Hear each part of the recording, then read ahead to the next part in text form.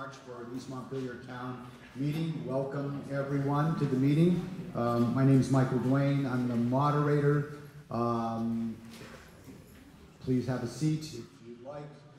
We have a request from the Select Board to allow the school directors for the new Washington Central Supervisory Union School District to present information.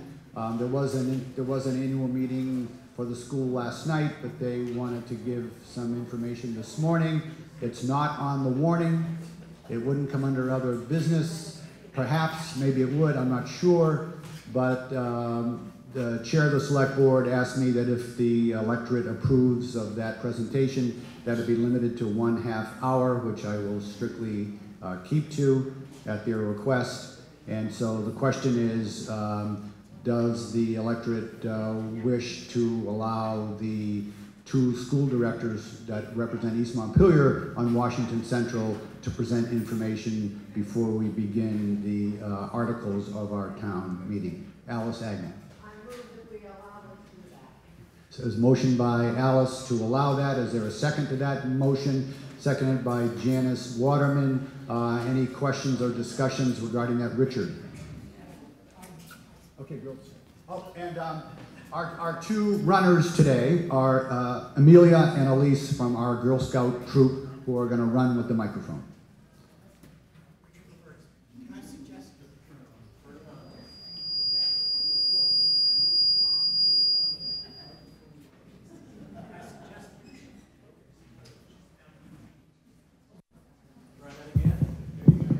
Okay, yeah. Can I suggest that that this presentation be done after the town meeting? You could suggest that. Any other questions or discussion? Mrs. Knadler.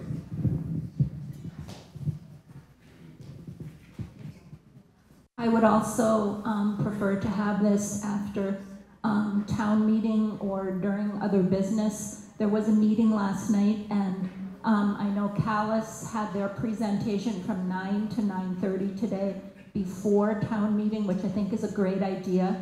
I think that if this body wants to hear this now at 9:30 to 10, and that's what the voters decide to do, that next year the school board tries to get more people to go to their annual meeting, which is held the day before. It was held last night at U32. I don't know how many people went, but maybe their focus should be on getting more people to that meeting. I would strongly suggest that we hear this after, because right now it's getting on 25 of 10, and it's going to be, before it's all said and done, an hour, and there's lots of town business to discuss. So I would support your suggestion, or whatever it is, that we do this after town meeting or during other business. Thank you. Any other comments, questions with respect to Ms. Agney's motion to allow that to occur now, and Richard's, I'm going to call it an amendment, to do it under other business? Any other questions or discussions before we vote on those two matters? Floor, yes. Thank you. I just have a suggestion. You guys want to just watch the slideshow that we typically done at the beginning of the meeting, and just set the tone for your entire meeting, and then we will be available for questions if you have questions about the budget. Our principal, everybody, the kids and the principal prepared a slideshow of just show you what we've been doing all year. Okay, I think that's incorporated as part of Alice Agney's motion to allow that to proceed for the half-hour time slot if necessary. Any other questions, comments, discussions? We'll take it in order. Richard's motion, which is an amendment. All those in favor of Richard's motion to have this presentation done under other business, say aye. Aye. All those opposed, say nay. Nay. Ooh.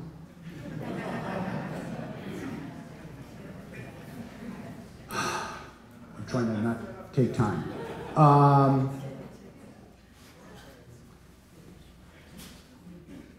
Could people in favor of Richard's motion to have this under other business please raise their hand? And thank you. And I'm going to try to count. So leave your hand up, please. This is to come under other business. 1, 2, 3, 4, 5, 6, 7, 8, 9, 10, 11, 12, 13, 14. Okay. Right-hand side, under other business.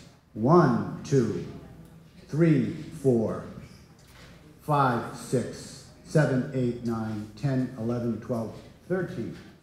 14 plus 13 is 27.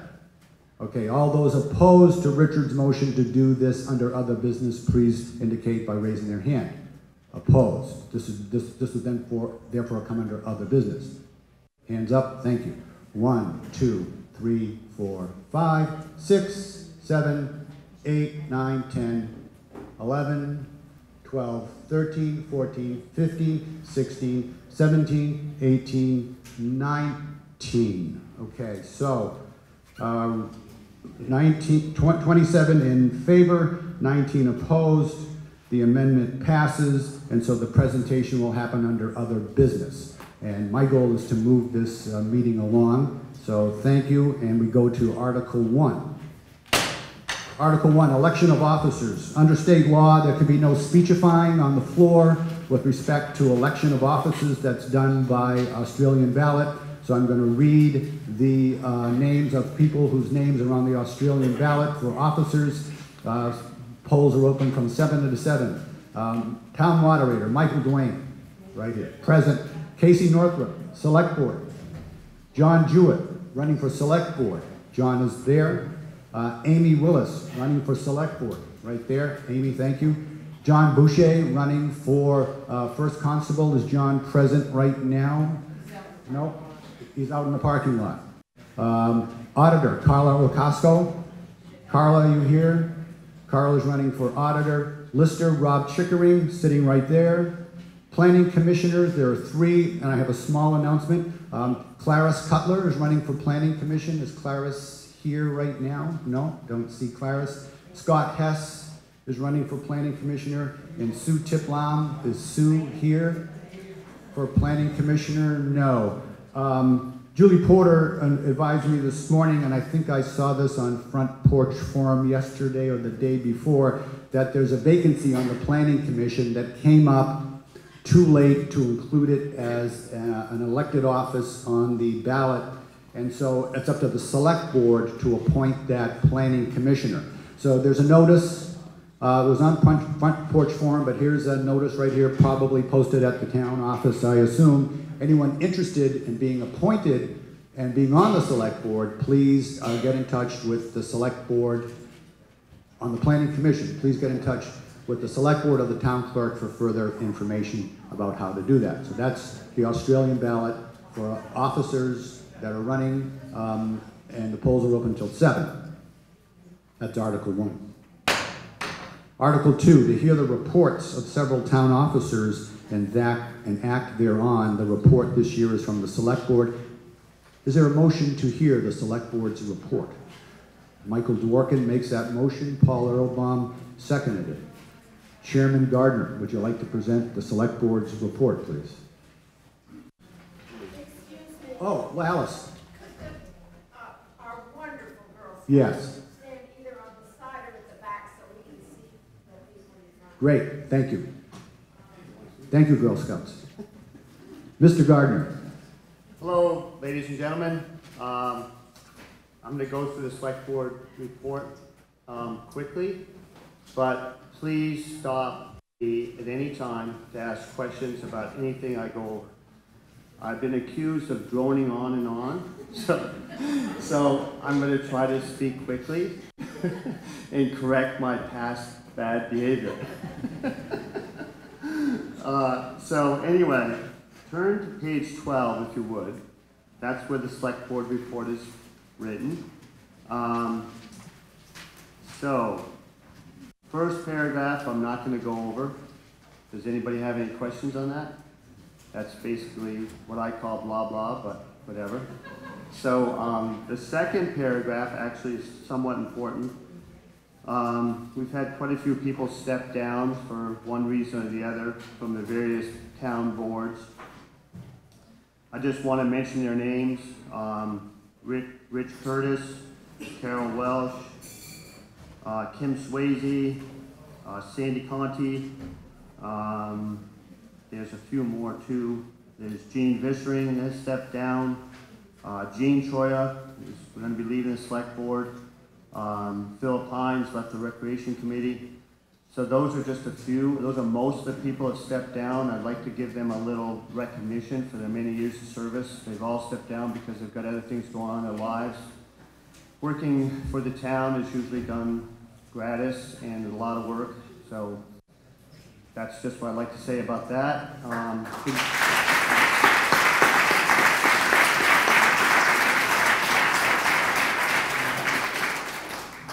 Thank you. So then the next paragraph just says about we've upgraded the town office, put a generator in, et cetera, et cetera. Any questions on that paragraph?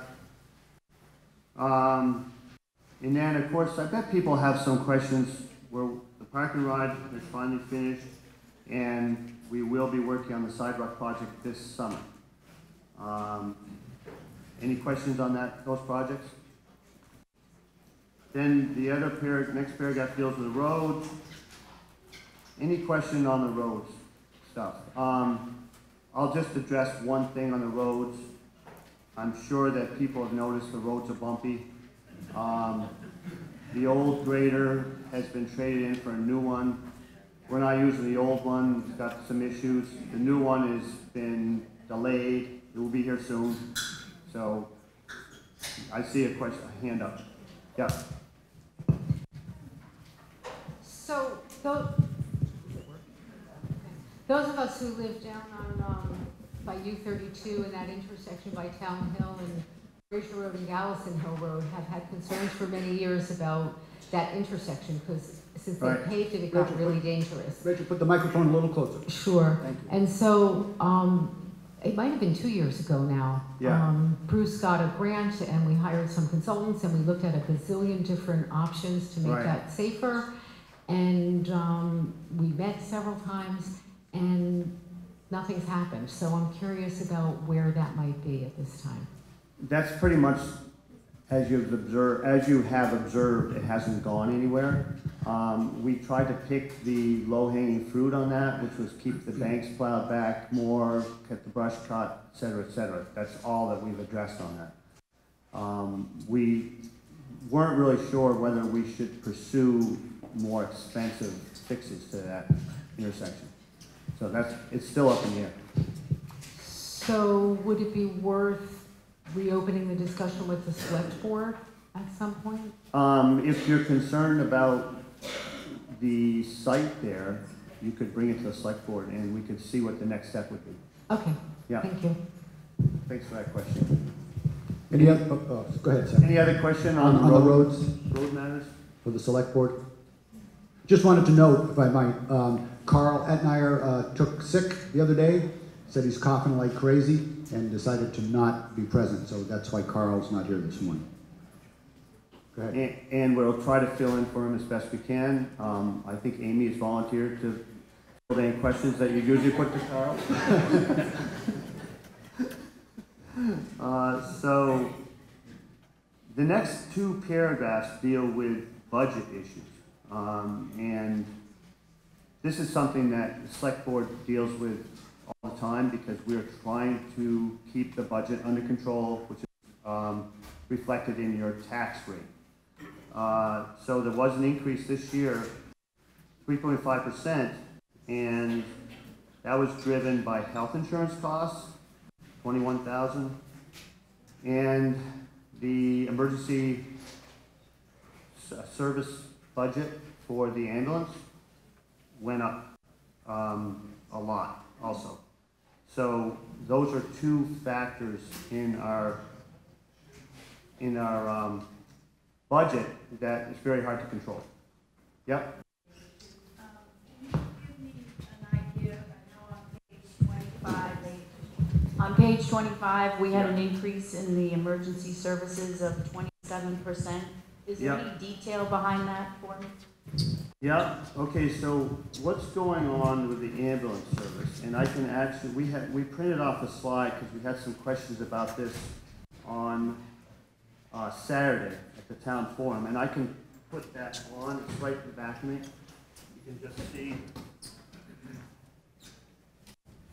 So those are the red is the fire department, and the blue is the ambulance service, okay? So the reason that the red is higher in the beginning of the ambulance service is some of the expenses got moved from the fire department to the ambulance service. So that's why the fire department actually went down in expenses and the ambulance absorbed those. So moving forward to 2020, you can see that the ambulance service is starting to take off, the blue line. Yep, another question? Kim Watson and Scott. I know 10 years ago, the ambulance service was supposed to be sustainable Yeah, and not self-sustainable. yeah. So, maybe you can tie that in a little bit why Yeah. it's not. So when it was first conceived, the ambulance service is supposed to be more sustainable. What's happened is the revenue that the ambulance service takes in, they put it into the capital budget, and they've bought a lot of equipment for the fire department ambulance service that the town hasn't had to buy. So they've made about $1 million worth of money, and they've put that into the capital budget, and they've been able to buy equipment with that. But what's happened is labor costs to man the ambulances have gone up. And what they're doing now is having to move to full-time staffing, which is what's driving the increases. Full-time staffing at this point, the way they envision it, is a per diem pay for a worker that comes to the fire department ambulance and mans the ambulance for an 8-hour shift. These are hired from neighboring emergency services, people that want extra hours, and they work down there for a certain rate per hour, $18, $20 an hour. What looks like could happen in the future is they may move towards full-time staff, which is still staffing the 24-hour a day, but those are people that would be employees of the ambulance service, which would be even more money. But right now, we're just moving to per diem because they're telling us that volunteerism is down.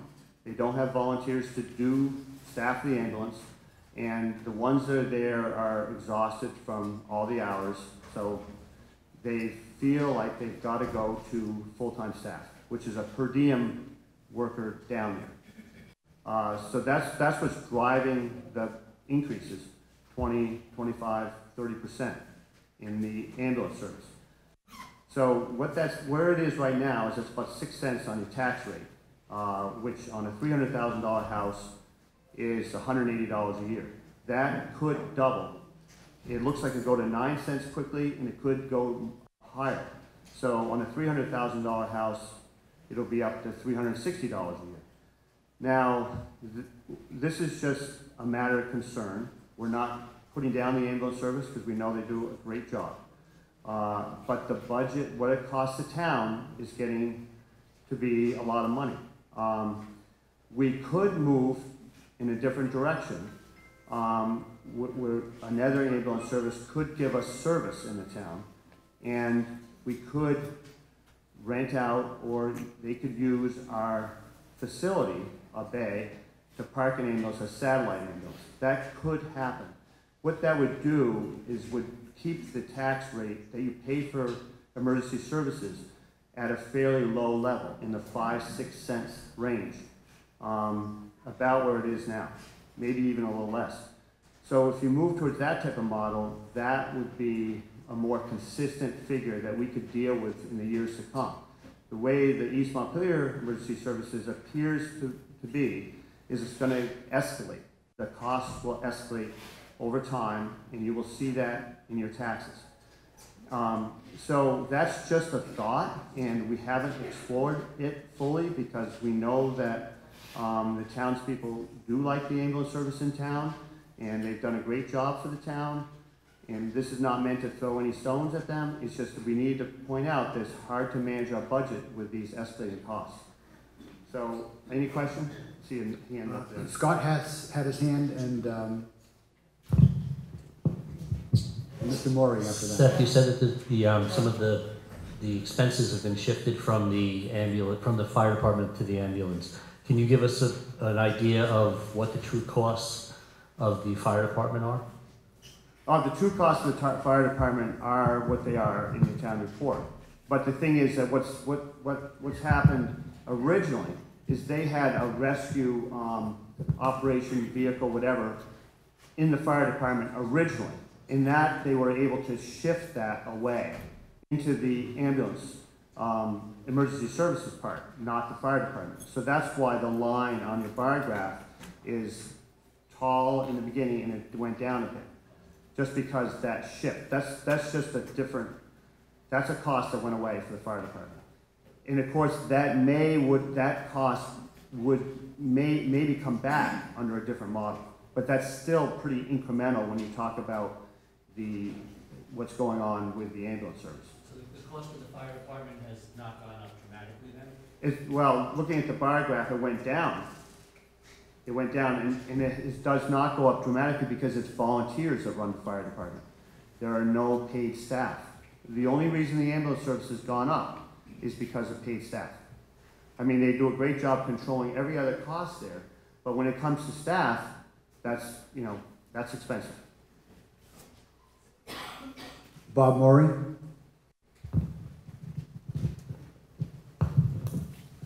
What percent of calls that the emergency services group goes out on actually result in transport of people to hospital, health centers, wherever they take them for services? It seems to me they go out and come back empty a whole lot of times, like for a car accident, I think a fire. Yeah, I think that's in the town report. I think it's around half. Around half? It's in the report here somewhere. But my point is, what cost is there for going out when there's no services needed, and how much is it driving the increase costs here? Well, I'm not sure that you could say that was driving an increase when you go out with an empty ambulance. Well, if you're going to have staff there where they go out once a day or 10 times a day, it's not really going to cost you any more money. It's going to cost you a little bit more money in fuel and maintenance on your ambulances. But if you've got staff that's sitting and it requires staffing too, if you're going to be that proactive. That's true, but if you've got the staff there anyway, you see what I mean? Is the staff are there.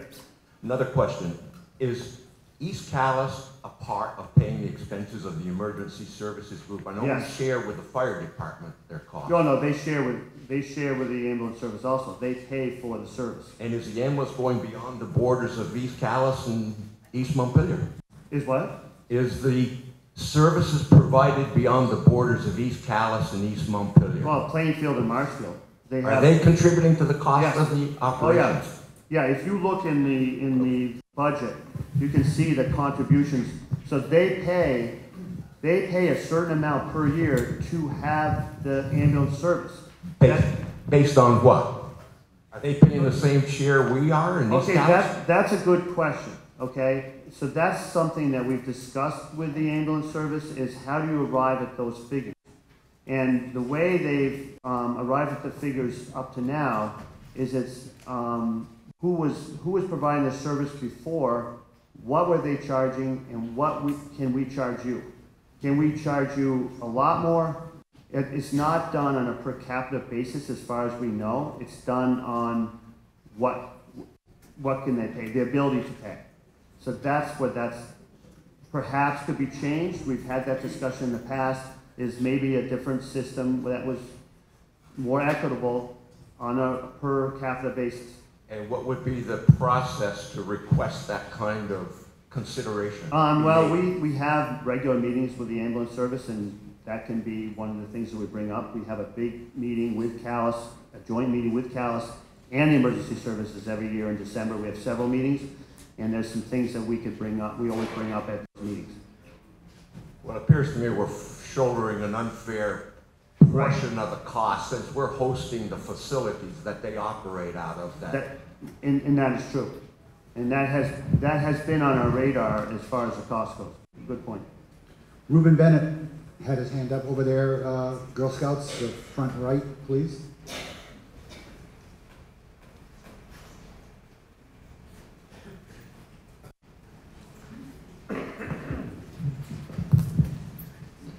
Reuben Bennett. So we're talking a lot about the expense side of the ambulance service, and we're really Bob sort of nudged up just a little bit against the revenue side, asking the question of, well, if the ambulance goes out a lot and the ambulance only charges for transports, then there is, just looking at it from a business management perspective, right, there's potential for revenue of some sort there.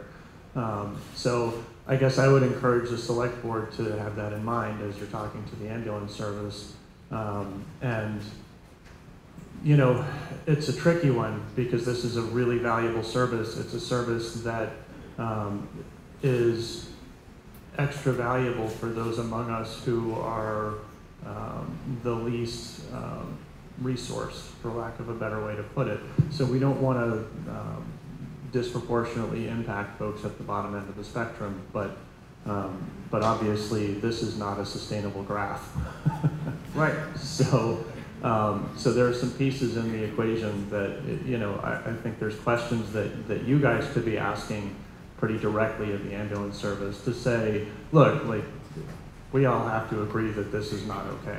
We can't just shoulder this burden. No business anywhere could have their expenses double in 3 years. It's just not possible. So how do we align interests, and right, how do we make sure that we're getting the valuable service that we need, that we're not disproportionately impacting people at the bottom end of the spectrum, acknowledging that we're graying and we've got all of these other factors that go into to where these expenses go. The big question for me is exactly where did that $1 million worth of gear go? And I think that's a question for you guys to delve into a little bit. Like capital expenses of $1 million that result, at least indirectly, in an extreme bump in personnel costs. Not saying that they're related, but dollars are dollars. I think that's another potentially valuable question. So thank you. I know that this is a difficult conversation and it's probably gone round and round and round about 100 times. So I want to acknowledge that, but that's a concerning graph as a taxpayer and as a business owner. Thank you. Thank you, Ruben. Any other questions or comments at this time regarding this particular factor of the Select Board's report? Ellen Knadler. What would be the process for the Select Board to officially or work with the ambulance service to look into the possibility of a satellite for some other group to take it over, which you were referring to earlier? I mean, how does that get started? Do we contact the people? Does it have to be some kind of official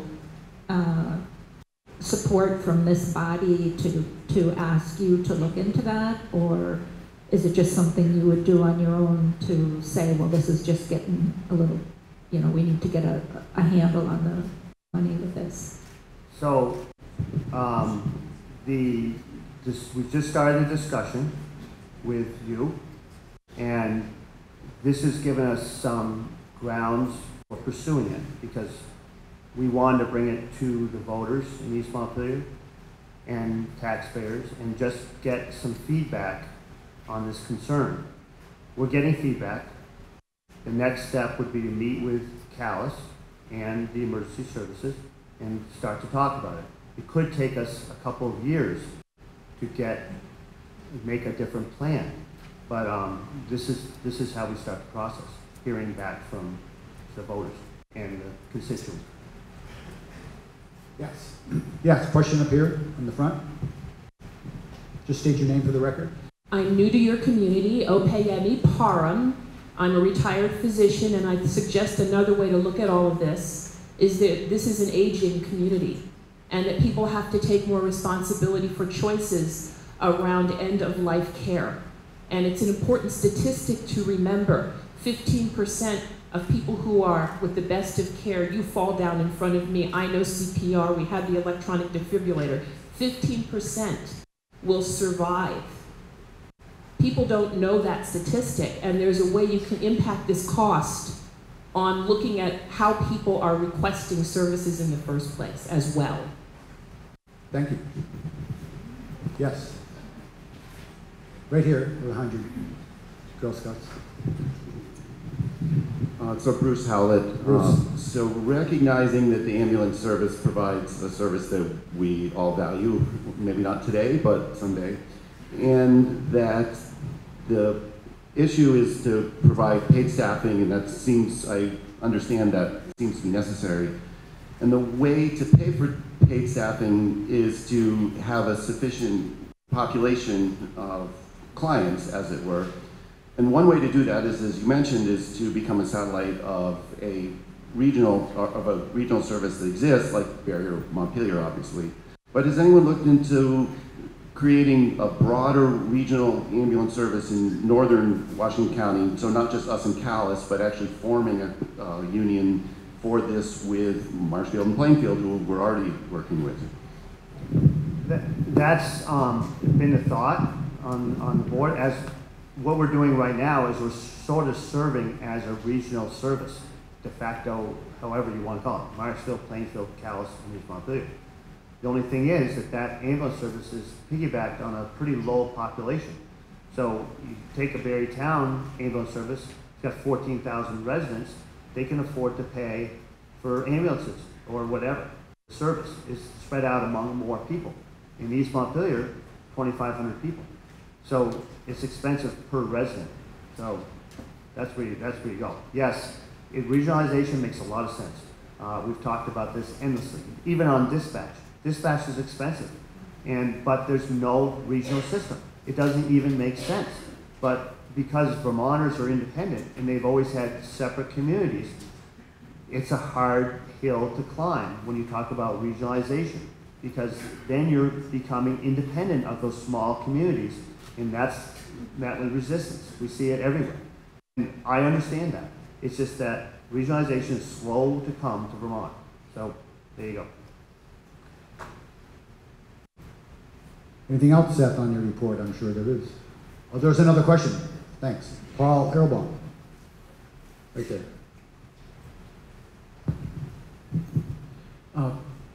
If we were to contract with some other provider of emergency services, is it a fair guess that the response time might be affected? And that's our biggest concern, is you don't want to get less service, even though you're saving money. It's the response time is the driver. So we wouldn't even do it unless we could use the existing facility as a satellite operation. So that, of course, would be in the mix, because response time is important. So that's my answer to that, and we'll see what happens. Okay, continuing with the report. So the last thing, I think we've done the budget is, and you can see what the budget's driven by, and we're trying to manage it as best we can. The last paragraph deals with Bill George, who unfortunately passed away, untimely passing. And also we lost Marty Miller, who was a great contributor to the town, moderator for many years. So 2 people have passed away in town that we will miss a lot. So maybe a moment of silence for these 2 citizens would be appropriate, and I know I will miss them both. So I think that's what I'm going to end on, a moment of silence for these 2 people, and I can always address any questions later on if anyone's got questions. So thank you.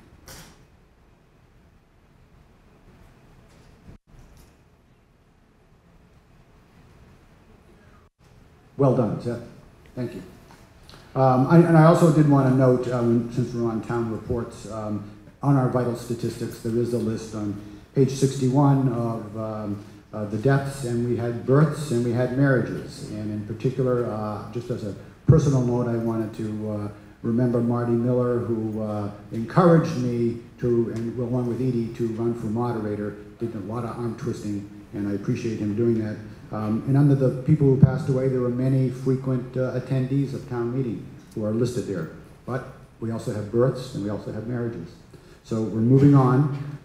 The question now with respect to Article 2 is, shall the town accept the report of the Select Board? It doesn't mean you're agreeing with everything in there 100%. It is basically non-binding, but formality is, shall we accept the report? There's been a motion by Ginny Callan, and there's a second by Don Welch to accept the Select Board's report. All those in favor, under Article 2 of accepting the Select Board's report, please indicate by saying aye. Aye. The ayes have it, and the report is accepted. Article 3 is an Australian ballot item on the budget. Unlike election of officers, this Australian ballot item can be discussed on the floor, even though there is voting taking place in another room. Seth touched upon the budget, but with respect to Article 3, are there any questions or discussions regarding the town budget, which shall be voted by Australian ballot? Hearing none, seeing none, pulls the rope. Oh, was there a question? Okay. We'll take your question. Renee. Hi, Renee Kiva-Kyler. Is there any way we can influence the state or even Montpelier to fix the roads? I mean, the roads are just getting so out of control. And I know we only have control over East Montpelier, but I wondered on the way over here, as I was bouncing around, if there's some way we can influence the state, thank you, to give us more money.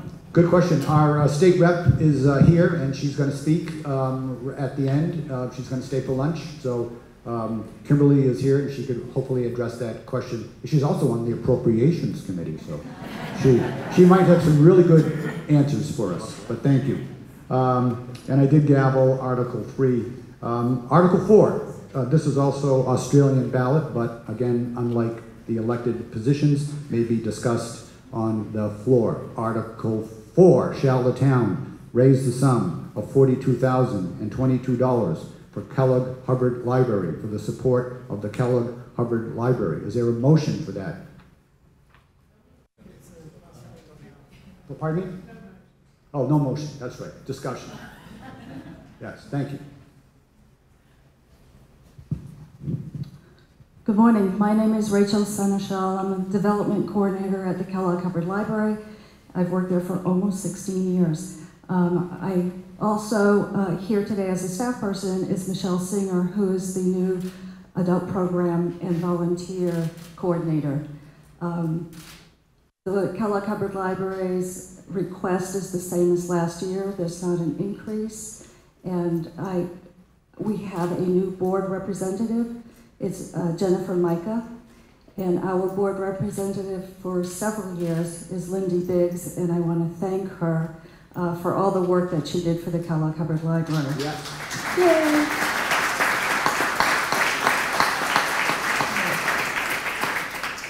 The library report is on page 70, and I don't know if anybody has any questions concerning our request for the library or not, but I do want to throw in one statistic.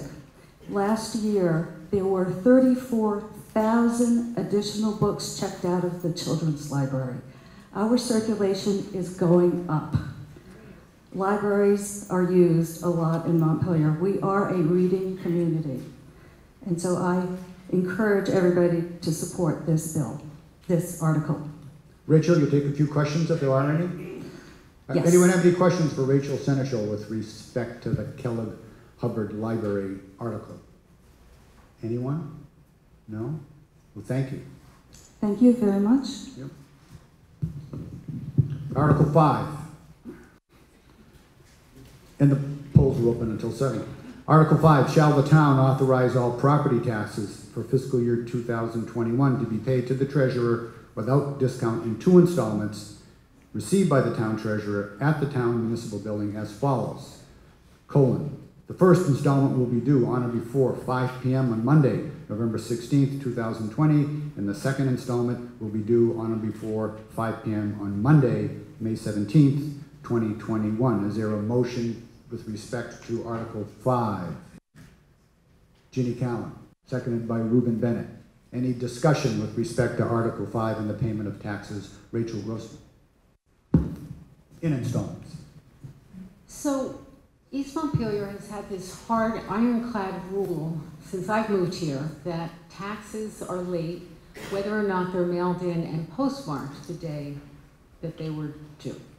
So if it's postmarked the 15th and it arrives on the 16th, you still get the penalty. And I just always figured that's the way it was because it's always been that way here in East Montpelier, even though the IRS says you can have it stamped the 15th and have it be late. That's just the way it was. Well, I had occasion to be reading the Callistown report the other day and learned from that that not only do they go by the postmark, but they're voting on whether or not to have a 7-day grace period, which I'm not suggesting at all that we do. But I would like to suggest that the select board maybe consider going by postmark as opposed to having that ironclad rule. A lot of people are doing it automatically through the bank. I actually ended up paying a penalty this year because the credit union was late in sending my check, and when I called the town report, everybody was busy and I didn't want to make them look and see if it had arrived. So for those of us who still want to be old-fashioned about it and want to walk into the post office and say, stamp this, yes, it's clear, it's the 15th, and mail it, I think the select board might want to consider that. So just to answer that, we do talk about that every year. But we will definitely take what you said into account. Thank you. Kim, and then Ann. Well, that was my question, Kim. I mean, you know, Rachel, are you making a motion or is it for consideration? You said thank you for your consideration. If somebody wants to make a motion, we can certainly entertain that. The article warning uses the word due, and it doesn't define what due means in terms of being due at 5 p.m. So it's up to the electorate to decide what it may or may not want to do with regard to Article 5. So can we make a motion to change the language to read, has postmark on November 16th?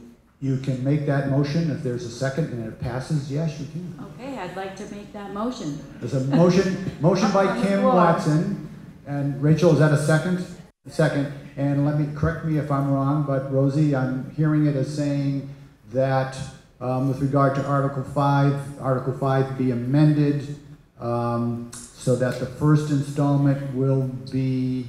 Has postmarked on or before... Will be postmarked on or before 5 p.m. Monday. The post office's postmark on time, I don't think so. Mr. No, Welch? it just is November 16th. Okay, Mr. Welch, you might have, but that's the motion, to have it be postmarked. That might not work, I don't know. Rosie? Is the motion postmarked by the due date? No, be postmarked on or before 5 p.m. Monday, November 16th, and the second installment will be postmarked on or before 5 p.m. on Monday, May 17th. And so with regard to the motion, some discussion, Mr. Welch, then Ann Stanton, then Ruben. But Mr. Welch, Town Treasurer. As the person who deals with this, I think if we just added some wording to that, just saying that postmarks will be accepted. That you know, that's the thing we haven't done before. But if we just say that postmarks on or before the due date will be honored, makes it simple. Postmarks on or before the due date. Okay.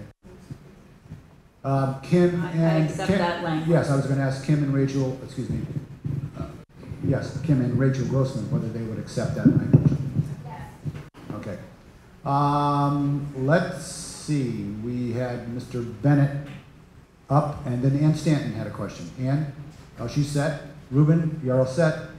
Floor, yes.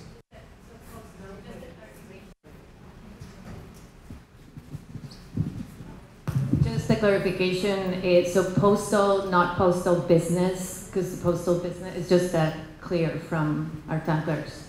So postal from the post office, not postal business. Thanks. Yes. The presiding officer would like to speak. People who have who use machining for their mail in their office have the option of being able to change the date on that machine. So my suggestion would be to use official USPS postmarks only for this particular item? Is that a friendly amendment, Kim and Rachel? Okay. Any other discussion? Allison Underhill.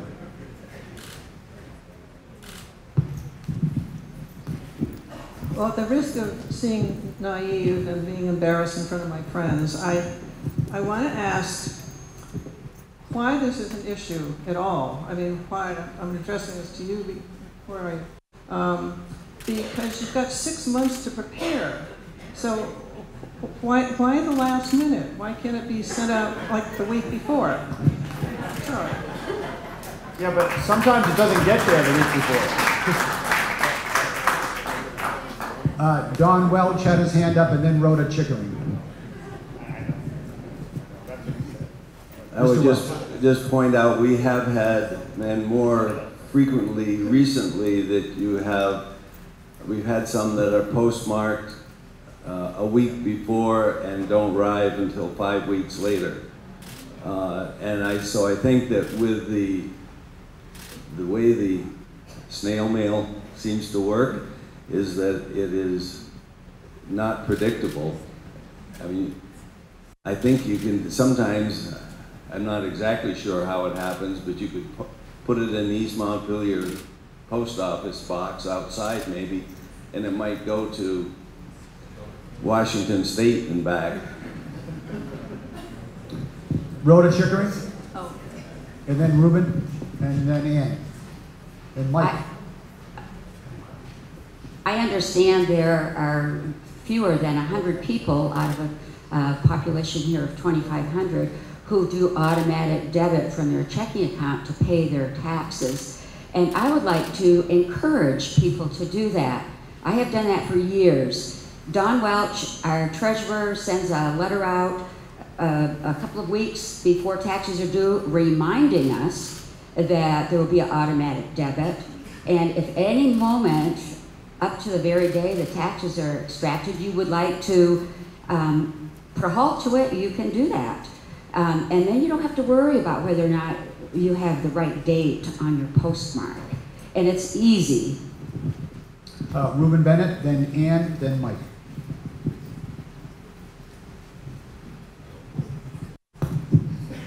So it seems like one of the real challenges here is that lots of us have mortgage companies who are not local in Vermont and do not understand that when it says due on or before, it really means due on or before. It's interesting because this conversation went from must be postmarked, which means that you now can't pay in person, which I don't think was the intent at all of this conversation, to must be postmarked to, well, now it could show up 5 weeks later. So interestingly, I think we're having the same conversation that Callis had warned, which is that maybe what we want is to acknowledge that if it shows up a couple days late, but it's postmarked on or before the due date, that's okay. But I don't think we want to wait for the revenue forever or for 5 weeks. So I think we actually need to put a timer on it if we're going to do this amendment. I think we want to say it's due on the 15th. It must be postmarked on or before that and received within a week. If we're going to make this change, because otherwise I see a lot of unintended consequences that we'll all be parsing apart for a while. No? Okay. Ann Stanton. Girl Scouts right here, Ann Stanton in the middle. And then Mike Dorkin. And then back to Kim, as I see it. Somebody said, why is this a big issue? If you've ever, unfortunately, had some kind of slip up or had an elderly parent and you were out of town, my question, it's a big issue because it's a huge amount of money. Our taxes are already pretty, hard to gather the money for, and if you miss, it's a huge amount of money. So I have a related question, not to this, which is how is the amount of money set? Because, and is there any recourse? Is there any, can you grieve it? I guess that's a question. The 8% penalty probably is what she's referring to. It's Yeah. 1% a month, and it's 8% penalty. So 8%, is that statutorily set? You know, I don't No. know. I don't know. There was some, oh, that's the maximum? And it was voted that way by the townspeople.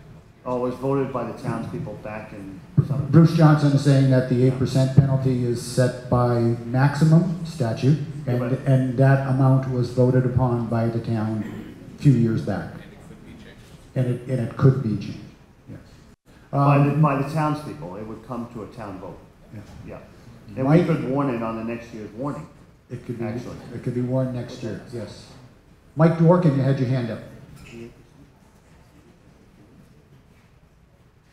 Girl Scouts, Mike is right there, in front of you, on your right, right there. I just wanted to pick up on a rather narrow point that Ruben touched on as well. To be careful that in amending this, you do not make it impossible to do hand delivery. There are many of us who find it comforting and real to walk in, hand it over, stamp, and I know hear you. that a mission has been accomplished. Same. So, Me too. hand delivery should be included in the options that are available. Yeah. And there are many ways that can be done, but anything which makes it impossible or disfavored probably causes more trouble than it's worth. Right. I don't think the amendment, as friendlyly amended, precludes the hand delivery of your tax installment. As I understand it, the amendment was a postmark would be recognized for it allowed. Yeah, yes, I have, and, Other things might not, but I think it's more comfortable knowing that it said postmark or delivery. so right now I have installments postmarked on or before, installments postmarked by the United States Postal Service on or before the date are accepted. You might want to, I want more than that. I want postmarks honored by the USPS and or hand delivery. okay. Kim, I think you had your hand up, then Donald, then this gentleman right here, then Rick. I gotta write that down. Kim Watson, you had a comment? I think it's the word, as long as the word stays in there as or, it will allow hand delivery. And also, just to expand upon, there's a lot of younger people in this community that are using mortgage companies that are paying their taxes. And this allows for that slip for them postmarking it on or before November 17th, because they often do not send those checks out until that date. Don Welch, you had your hand up. Then Rick Barstow, then the gentleman next to Kim. Donald. Again, as the person who has to use this, I think the way the language was done doesn't change anything that works here, except that we will recognize a postmark. And it's very rare that we don't have all that many. There's maybe one or two per season that might fall into this. And it does affect sometimes and it will affect the escrow companies who have missed the dates but then usually end up paying the interest or penalty, whichever it is, out of their own pocket. Okay, Rick Barstow.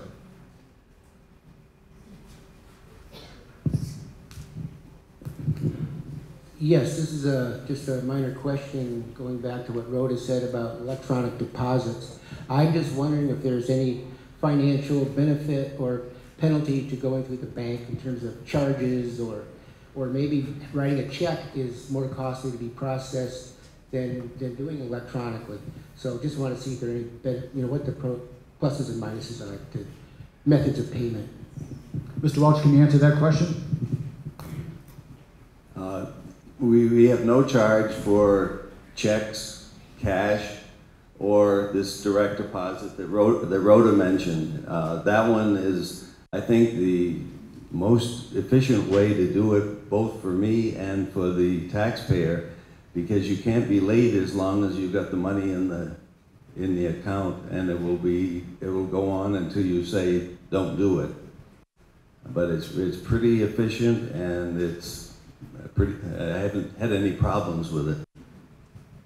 Okay, gentleman right there, right in front of you, Girl Scouts. Ken Hertz here. Ken. I wonder if the postmark and so forth could be. I wonder if the postmark requirement and so forth could be moved to the penalty, move it away from the due date and move it into the penalty requirement, so that the due date remains as originally stated, but the penalties allow, the penalty requirement allows you to not charge a penalty if the postmark says it should have been here by then. That's a thought. I don't know if anyone has the answer to that question. Ellen Knadler, had your hand up right next to you, Girl Scouts. I just want to make sure that this isn't going to goof up the people who are having electronic transfer, because we're talking about a postal date, official U.S. postal date, but I just want to make sure it doesn't goof that up in case there's a snafu with the bank transferring the money to the town. I don't know how you incorporate that, or if this does incorporate this, and perhaps on a lighter note, we could just change the date to say it's 2 days before, but it's really the 2 days later. Some trickery here. Any other questions with regard to the motion by Kim and seconded by Rachel? I have it written, and the select board's here listening to this, Mr. Welch is listening to this. I'm not supposed to get into any kind of role. I just don't see the town clerk not allowing somebody to walk in and pay their taxes. Because likewise, I like to walk it in. I have, as a separate sentence, installments mailed and postmarked by the United States Postal Service on or before the date will be accepted, period. Okay. Any other questions with regard to the motion to amend Article 5?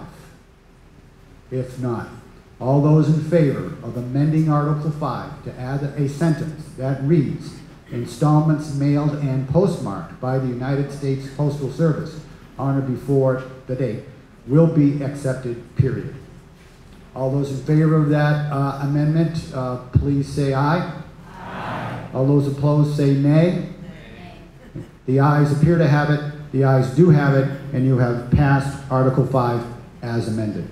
I'm not going to bang the gavel because Ann, you might have something to add. Go ahead. Ann Stanton, right here, Girl Scouts, in the middle.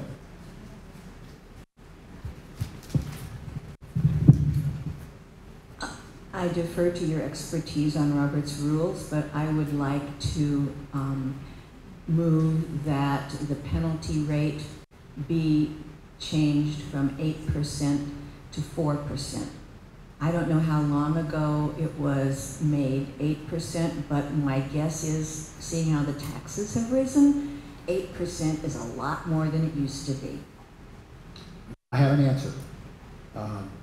It's not germane to the motion we just passed, and since it involves finances, it's out of order. So, but we could petition. Anyone could petition. The select board on its own volition could petition to do that, and if people are interested enough, they could petition the select board to put it on for next year's warning, as it's something that has been voted and involves finances.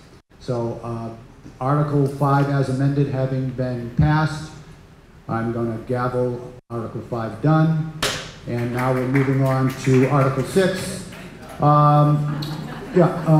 And just, I've mentioned this before, the gavel is not just a little nicety. When you gavel an article done, that's it. So, you know, a half an hour from now, someone can say, I move that we go back and revisit. No, the only way to change a past warrant article is to file a petition for reconsideration or go to Washington Superior Court.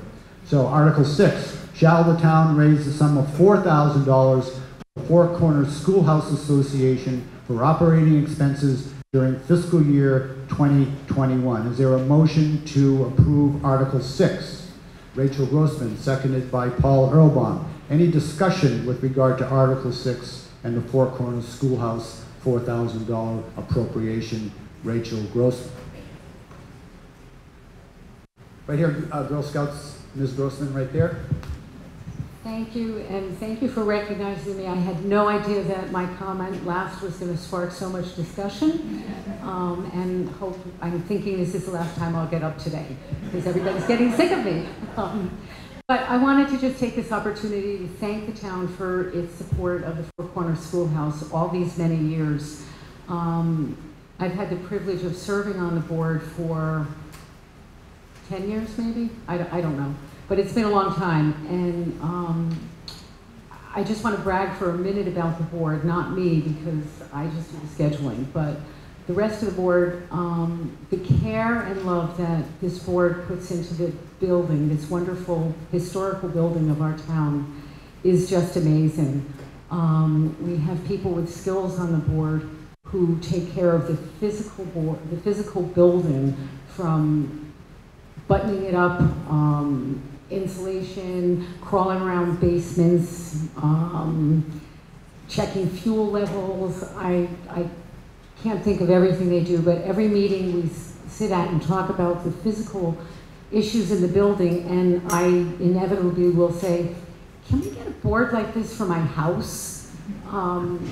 So I just want to thank my fellow board members for all the work that they do to put into the care and feeding of this building. Thank the town for its support, ongoing support of the building, and just remind people that it's a fabulous venue for birthday parties and other celebrations, graduation parties. We've had and concerts and also it's a great venue. So come check it out and enjoy your building.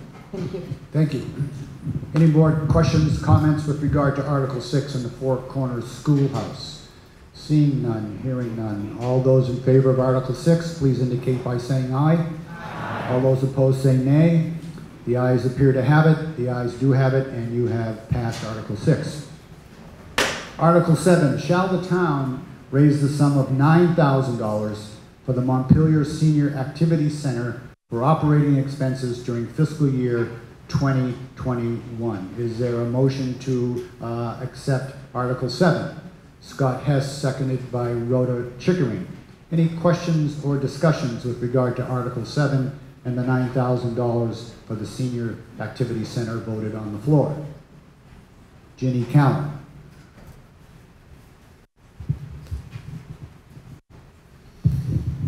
Hi, I just wanted to say that I use both senior centers, Twin Valley and the Montpelier Senior Center.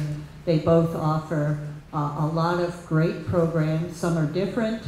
I love being able to drive to Twin Valley, only a few miles away, and I also do a lot of programs at the Montpelier Senior Center, and I think they're both fantastic resources for our community, so I would urge people to support both. Thank you. Any other questions or comments with regard to Article 7? Yes, ma'am.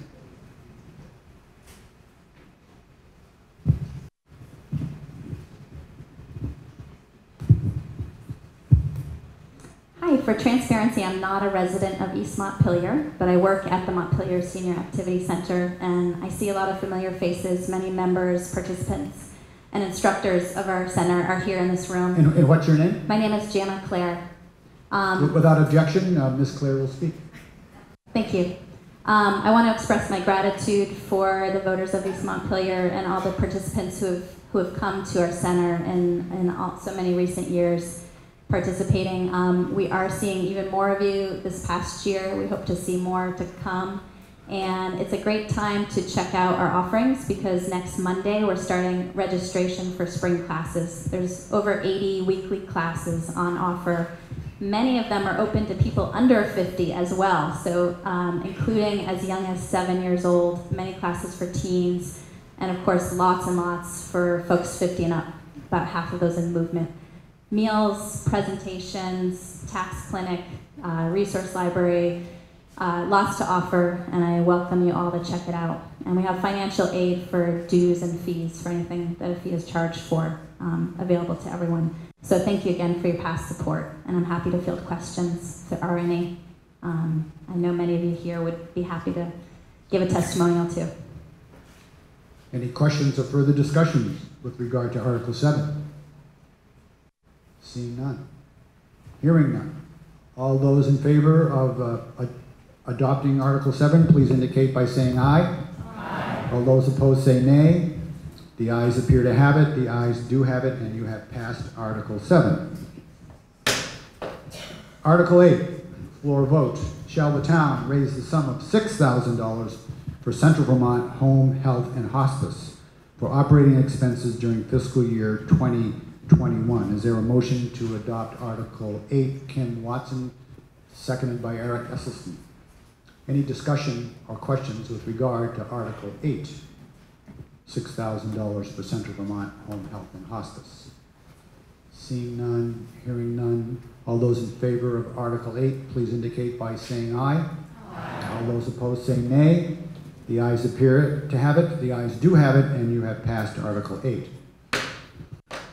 Article 9, by the floor vote. Shall the town raise the sum of $8,333 as its fiscal year 2021 share of the annual ongoing costs of providing the Green Mountain Transit commuter bus service along Route 2 with service into Montpelier? This appropriation funds a portion of the total cost of the service, which will also be supported by appropriations from other towns, state and federal funds, and rider fares. Is there a motion to adopt Article 9? There's a motion by Paul Erbaum, seconded by Ken. Any question or discussion regarding Article 9? No. Seth did mention something in the report about the park and ride, and that was part of the select board report. Seeing no discussion or questions regarding Article 9, all those in favor of Article 9 for the sum of $8,333, please indicate by saying aye. Aye. All those opposed say nay. The ayes appear to have it, the ayes do have it, and you have passed Article 9. Article 10. Shall the town raise the sum of $5,000 for Twin Valley Seniors, Inc. for operating expenses during fiscal year 2021, a floor vote? Is there a motion to adopt Article 10? A motion by Andy Christensen, seconded by Bob Morey. Any questions or discussion regarding Article 9? Yeah, 10, excuse me. Twin Valley and Senior Center. Okay, Article 10, as I indicated. Any discussion regarding Article 10? Questions, comments? Seeing none, hearing none. All those in favor of Article 10, please indicate by saying aye. Aye. Those opposed say nay. The ayes appear to have it, the ayes do have it, and you have passed Article 10.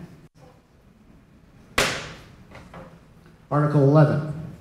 Shall the town, floor vote, shall the town raise the sum of $7,500 for a Cross Vermont Trail Association to be used as part of the required local match of federal grants for the construction of a stretch of the Cross Vermont Trail, mostly in East Montpelier, including a bridge across the Winooski River? Is there a motion to adopt Article 11? Paul Erbaum, seconded by Reuben Bennett. Any question or discussion regarding Article 11? Nona Estrin.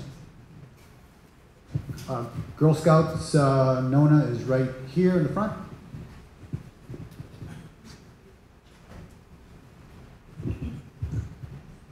Dear neighbors and friends, I have the privilege of becoming 80 years old this May, and most of my adult years have been spent in East Montpelier.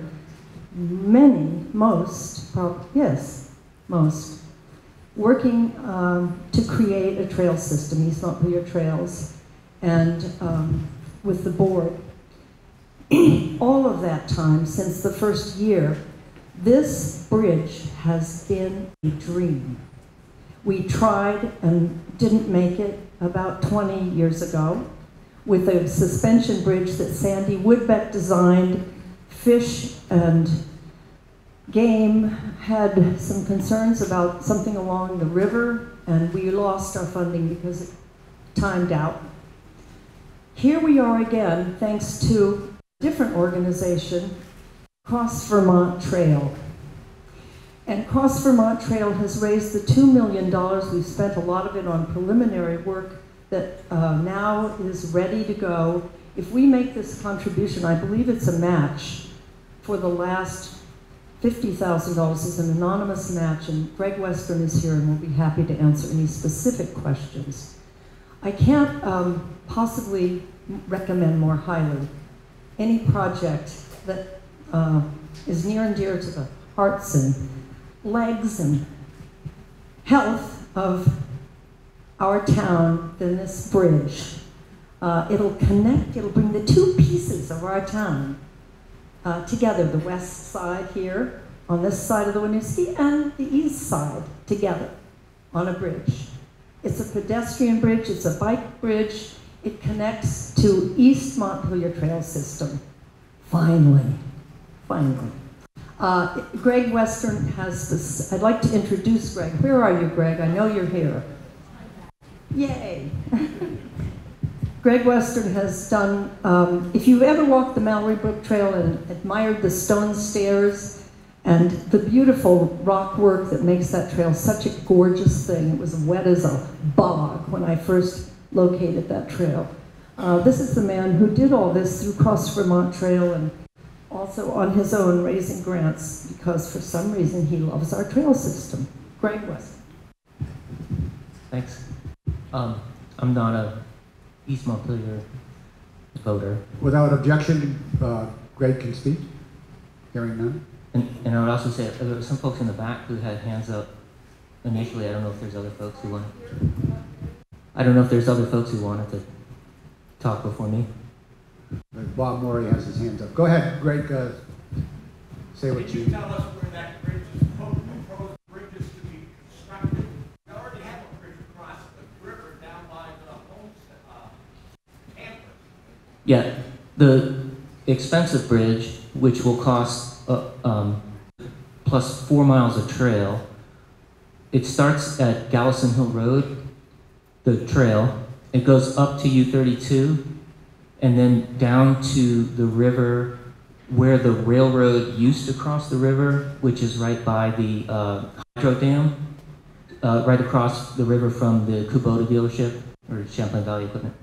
And then the trail will go between the road and the river for a couple miles to just before Vermont Country Campers, and it'll cross the road there onto land where we have an easement from a private property, and then property the town owns, and then it'll connect back up to Fairmount Farm, and we're working with them about a continuation of the trail, and that's in process. So the bridge is where the old railroad bridge used to be. You can still see the old stone bridge abutments there, right by the Winooski Hydro Dam. The reason that the suspension bridge can't be used for the Cross Vermont Trail is because on the north side of the river, once you get through Country Campers on the south side of the river, the snowmobile trail, the vast trail goes through farm fields or ag fields. So it can't be, it's just for the winter. It can only be used, when it's frozen. So we looked at that, and I was reading through my files from, again, like Nona was saying, 20 years ago. People looked at all those other possible ways. We looked in the 90s at having a shared trail, vast, and the summer trail, the four-season trail. And for various reasons, it didn't work out. So we started how to build just the Cross Vermont Trail, which would be a four-season, multi-use, non-motorized trail, and we've raised and spent hundreds of thousands of dollars for the design and engineering and permitting, and we just received our Act 250 permit, and all the landowners involved in this project, up to U32, bridge over the river across Route 2, have donated easements, or a lot of it is state land, so we have permission from Fish and Wildlife and Agency of Transportation for the work along Route 2. For the construction, we have committed over $1.2 million in federal money, which needs to be matched by local money we've raised, which is a little over 300,000. We've raised 277,000 in local money, including 15,000 from, or 18,000 from Berlin. The trail's partly in Berlin, a little tiny bit. A little over 15 from Montpelier for the portion of the trail in East Montpelier, and obviously I'm a Montpelier taxpayer, but Montpelier has paid a lot more than that, obviously, for the trail. That's actually in Montpelier. So we're in the closing last lap, $25,000 to go. Then we'll go, the bid packet is ready to go. We can advertise the bid and construction will start this summer. Thank you. Any other questions or discussion regarding Article 11? Rick Barstow.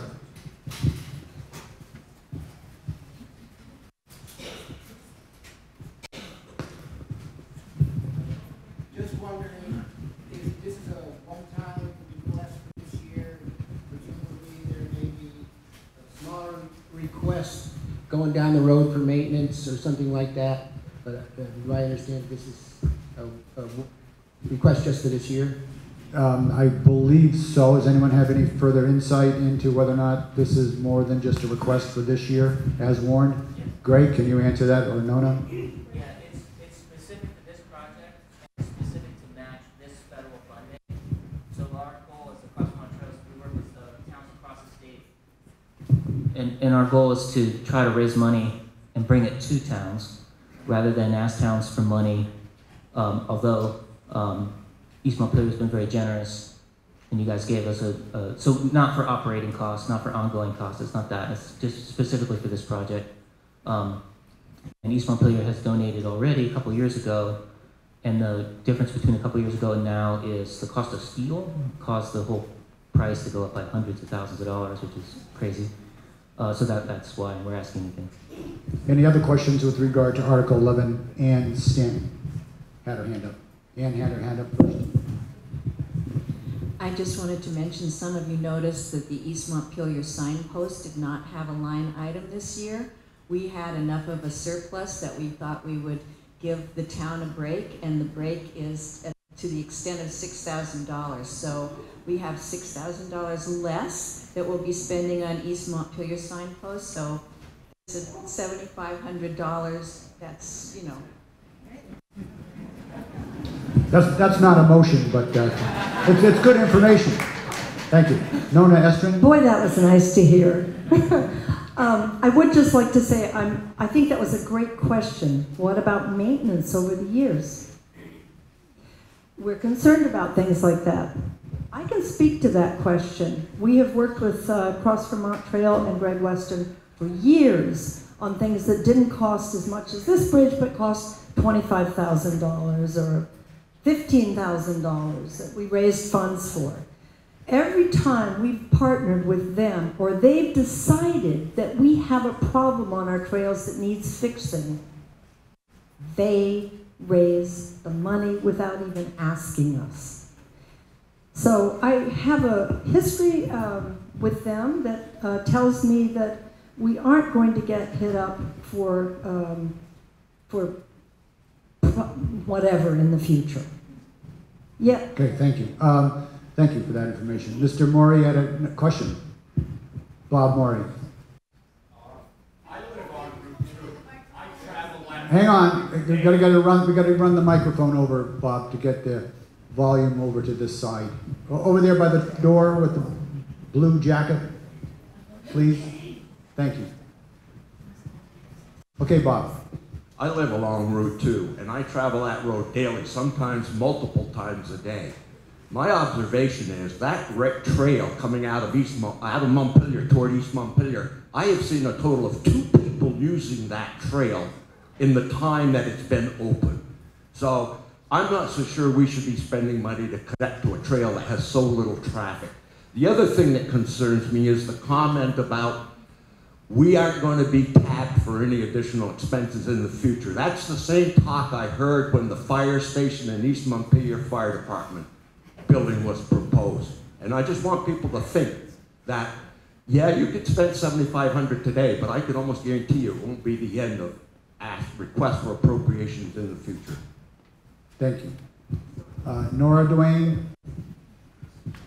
And then in the back, against the wall. I'm someone who uses the trails in East Montpelier a lot, and I think that trails and mountain biking and mountain running and walking and being out in nature brings a lot of people to communities, and having this connection with Montpelier.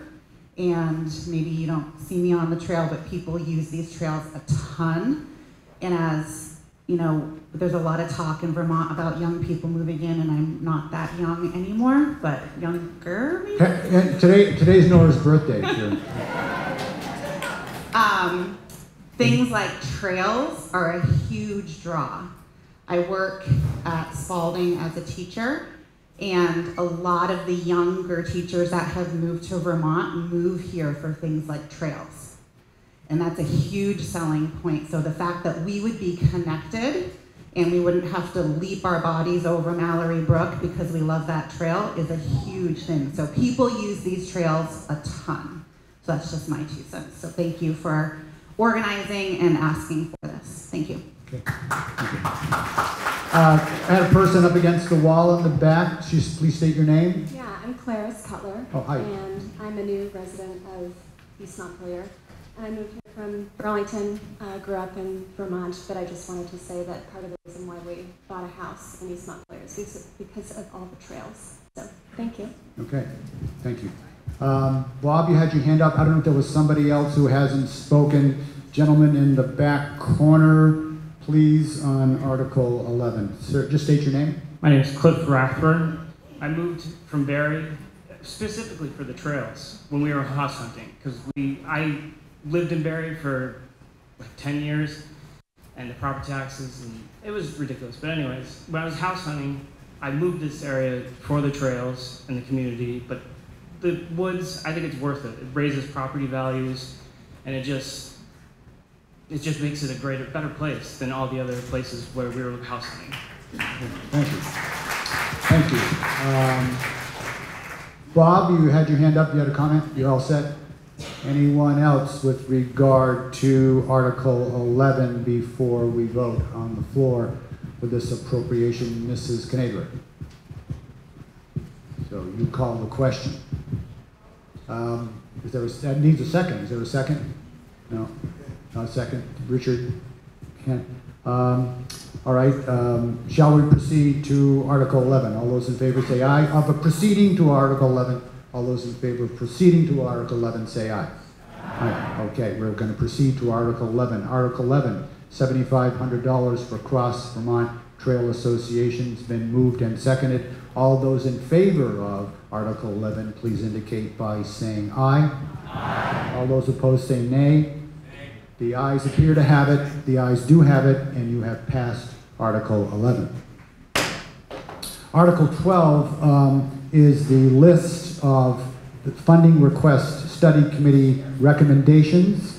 It goes from page 9 on your report to the halfway down page 10, and there are 37 individual line items.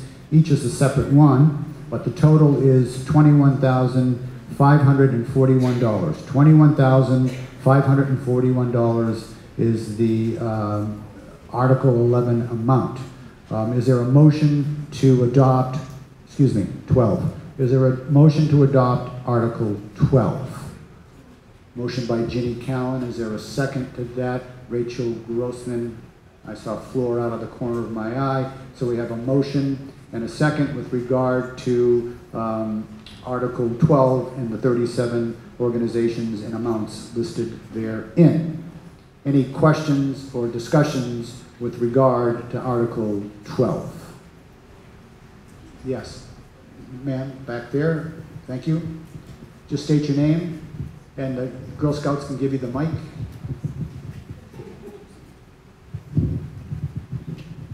Is it on? It's on. Hi, I'm Jackie Lee Hatch, and I've been in East Montpelier for over 7 years now, but I grew up here many moons ago. So my questions are individual. I'm not sure what Big Heavy World is. Circle, the two on page 9. I don't know what that involves. I think there might be funding committee, there might be request page 79, if I may. Okay, but are there people here to represent? There's probably somebody from the funding committee. They're asking for money. Is there somebody here to represent these? I will ask, is there somebody here from Big Heavy World who can address Ms. Hatch's question? Is there anyone from the funding committee that can address her question? Lindy, you have your hand up. Could you answer that question kindly? Lindy Johnson. Hi, I'm Lindy Johnson, and I'm on the funding committee. Big Heavy World was new last year, and they're an organization who is putting together preservation of music by Vermont composers and Vermont musicians.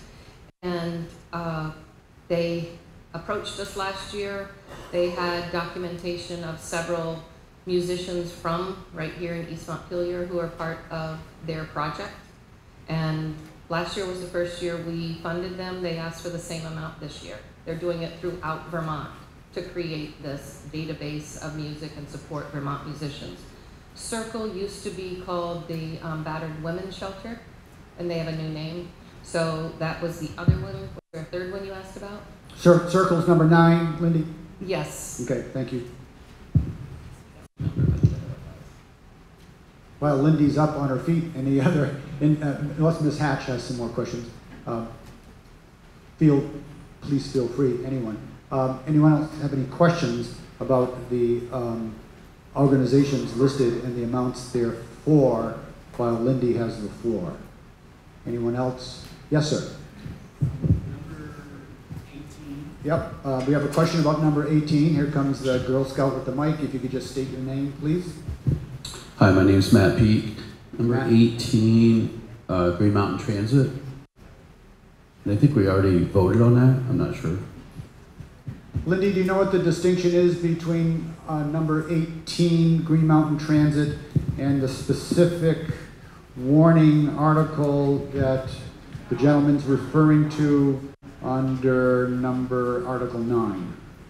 The number 9 is the commuter bus that goes through. The Green Mountain Transit is the service for people who need rides to doctor's appointments or to senior center, various individuals who need transportation. We help support that so that they can get that ride for disabled, elderly, people who need rides through public transportation, and we don't have public transportation. Thank you. Any other questions? Dave Connor.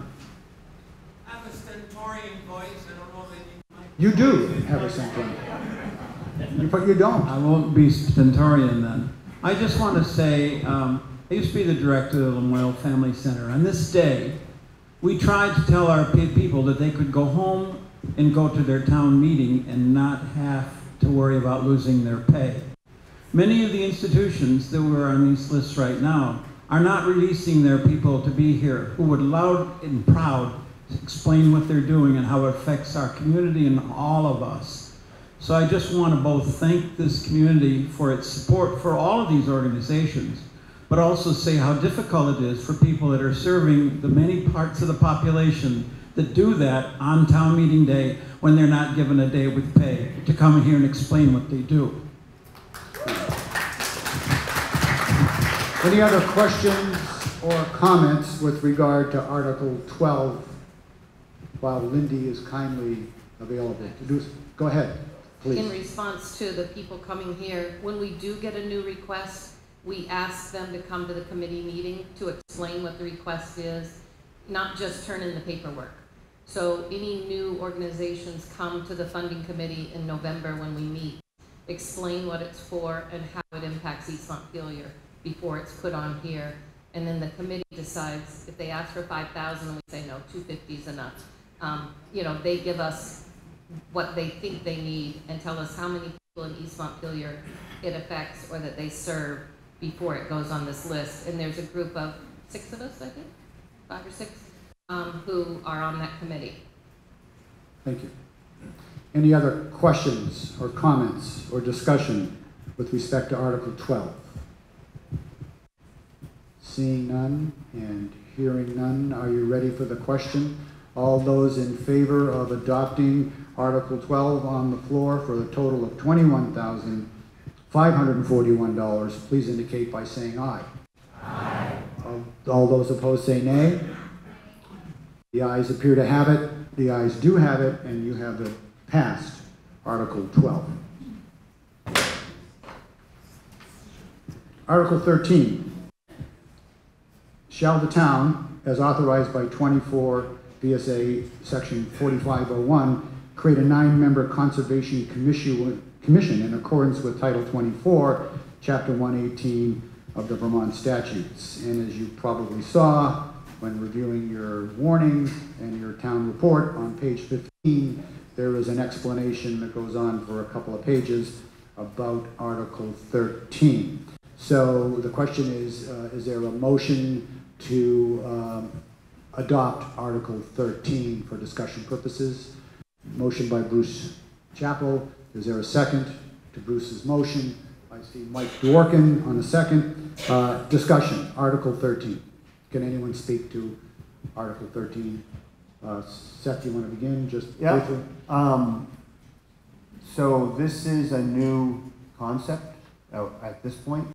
Charles Johnson brought it to the select board. He's here today, so he probably would be the most qualified to introduce you to this article. That being said, the select board doesn't have any dog in the fight, so to speak. We have mixed opinions about this. We've gone back and forth arguing about it. We decided to put it on the article because we thought people would be interested in the concept. And Charles, who's done a lot of work, and Bruce Hallett, they're both here. They've done a lot of work on it, so I think they'd be best qualified to introduce you to the article. Does Charles or Bruce want to speak to Article 13? Thank you.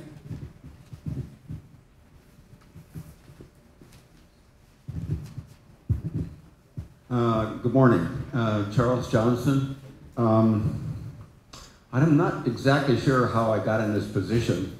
It reminds me of when I was in boot camp about 45 years ago. I was the only one in my group that had glasses, and I noticed I was getting picked on all the time until I realized if I took my glasses off, I looked like everyone else. So I'm going to take my glasses off. This really grew out of the, I think it was called the Conservation Summit we had about 4 years ago, where there was pretty strong support for the idea of creating a conservation commission. We have a lot of groups in the town working on various conservation issues, and they're listed in the town report. And we felt over time that perhaps there wasn't the communication that was needed between these groups, that there was a redundancy about issues. We have an example right now of the emerald ash borer is being handled by one of these groups, and the other groups may have interest in it, but we're not really talking about it. So that's one thing. The other was that the Conservation Commission would help in terms of outside contact with the town regarding projects. There are opportunities for grant money that could come to a single entity. It would be easier communication with the select board and the town administrator. So there's a lot of efficiency that could be achieved. But we heard over time as well that this might be perceived as creating another level of bureaucracy within the town and make it more difficult to get work done. There might be a loss of identity with a certain project that's going on now. So, you know, we are open to discussion about this. That I'm not pushing it. I'm just offering it. And Bruce and I worked pretty long and hard on this over several months. But we're not pushing it. We're just offering it as an idea that might help in our conservation efforts in the town. So, with that, maybe Bruce, you have something to add. So I've been in town for about 5 years, and I have to say when I first got here, I wondered why we didn't have a Conservation Commission. And I know it's a lot of historical things, which Charles has a much longer history in town than I do. But for me, I mean, for my work, my job title is conservationist. It's what I do. And to me, the main value of having a Conservation Commission in town is to have a single point, a single group to discuss and conservation issues, the broad range of things. There's a wide range of things that count as conservation. And to be able to effectively bring that voice to the town. So that's really, to me, it's about a stronger voice for conservation at the town level. Any questions or further discussion? Nathan Phillips, back row. I was just wondering if someone could elaborate a little on what Bruce just touched on, saying he was surprised we didn't have one, in regards to how prevalent these are. I mean, is this something we are kind of behind on? Is this something a lot of towns have and we don't? Or would we be on the new edge of things adopting this?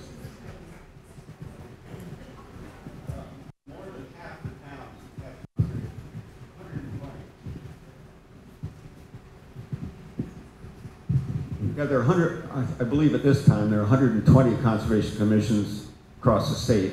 And there is an association of conservation commissions that would have a lot of information about their projects, how they work, successes and failures. Helen? And then Betsy. Helen, then Betsy. This was a question that came up. Helen, just state your name for the... Oh, Helen Laban. A question that came up in the pre-town meeting forum that perhaps you'll be able to answer is there were some questions about setting up a formal commission in compliance with the Vermont statute versus doing an interim process of a year of a conservation committee that wasn't as formalized and tied to a specific statute, just to answer whether or not that structure added to the conservation goals of the town and then returning to it next year. So if you could, one of you could speak a little bit to the advantages of being formally tied to the Vermont state statute with the commission versus setting up a committee for a year to look at these issues. Can Bruce or Charles respond to Helen's question? So far as I know, there are some advantages to having a full-fledged commission under the law. The two that I can think of is, first off, there are various sorts of grants, not large ones, but for various kinds of projects that a conservation commission can undertake. And if it was an interim thing, that would be hard to do that. In addition, many of these grants, having dealt with some of the state grants on conservation-related stuff, those things take time. They take time to prepare the grant proposal, time to implement. A one-year time frame is really not enough for any of these things to go forward. So I would say that an interim commission would be limited in the kinds of things it could do relative to a full-on conservation commission. Betsy Barstow. So Betsy Barstow, and my question is, would this new conservation committee supplant or do away with the other groups that are already working on conservation issues, or is it more of a place where people can come and communicate? Can anyone answer Betsy's question? Charles or Bruce, perhaps?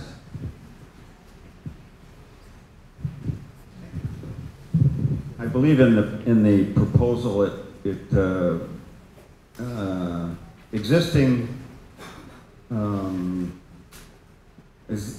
funds would remain with the group that controls them now, and that existing committees such as the Conservation Fund Advisory Committee, the Trails, not the Trails, but the Forestry Committee, might be kept intact. That would be, I guess, a decision of the select board whether the committee would stay intact or would be subsumed by the commission. My hunch is that the existing committees would stay intact and do their job, but would report to the Conservation Commission. Ginny Cowan, and then the gentleman behind Bruce. Right behind you, sorry. There was a hearing about this, a few months ago probably, that a number of us in town went to at the fire station, where we really kicked around this idea quite a bit. And Edie at that time, Edie Miller, said, you know, we've got people that have specific interests and expertise on many of our committees, and that is a valuable thing for our community to benefit from. So I would just urge that if we do go ahead with the Conservation Commission, that we do keep our committees and that they play a very vital role in the direction of our town. Thank you. Sir, right here. In front. Nope, right here in the second row, please. And we have a new runner. What's your name? Hazel. Thanks, Hazel. Go ahead. Larry Fitch. I'm just wondering if the committees, the individual committees that exist now, have they been contacted?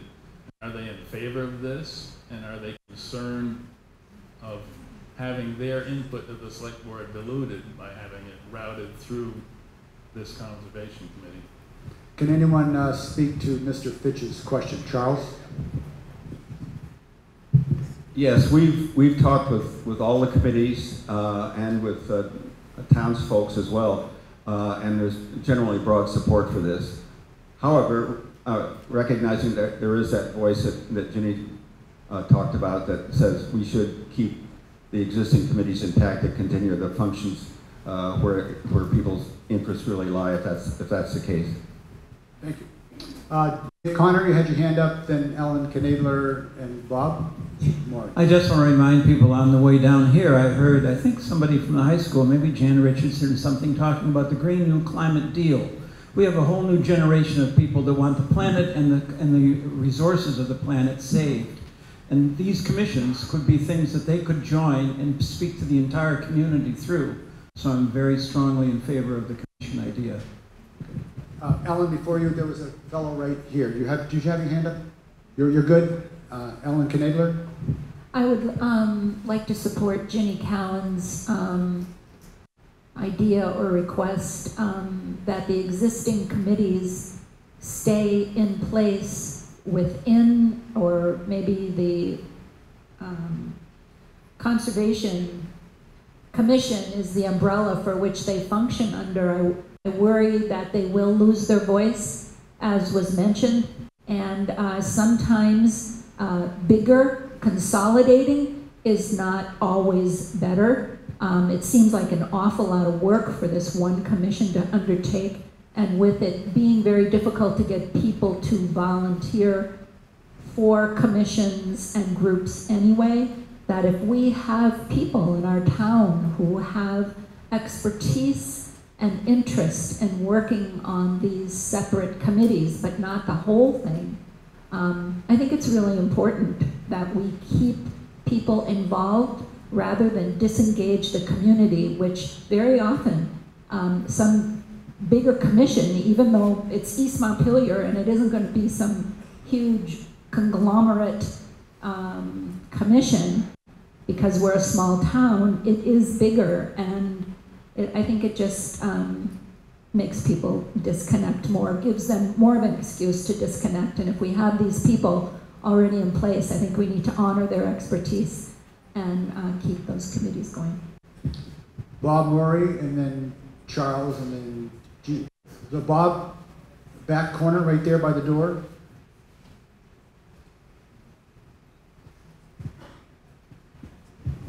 Then Charles, then Gene Visser. Bob, go ahead. I was impressed with the display out here that our tree committee has put together with regard to the emerald ash borer. We have people on that committee that have specific expertise in that area and have done a tremendous job of inventorying what we have along our roadways with regard to the emerald ash borer. If we defer to a committee, to a commission, how do we assure that we as individuals have provide that expertise to this group? You look at the range of committees that they talk about replacing. If those individual committees meet periodically every month, how can a commission meet that often and represent all the variety of interests that we have with the committees in town. I don't know of any committees that are lacking for volunteers and or getting input into the situations we have in town. And likewise, somebody said, how do you pay for this? Well, if you look at page 16, item number 4, this commission is asking for appropriations for operating expenses, including clerical help. And it's going to be asked through the select board to support this effort. I'm not in favor of adding another line item to the select board's budget to replace the work that volunteers are doing in this town already. Charles Johnson, then Jean Visser. Charles is right here in the front.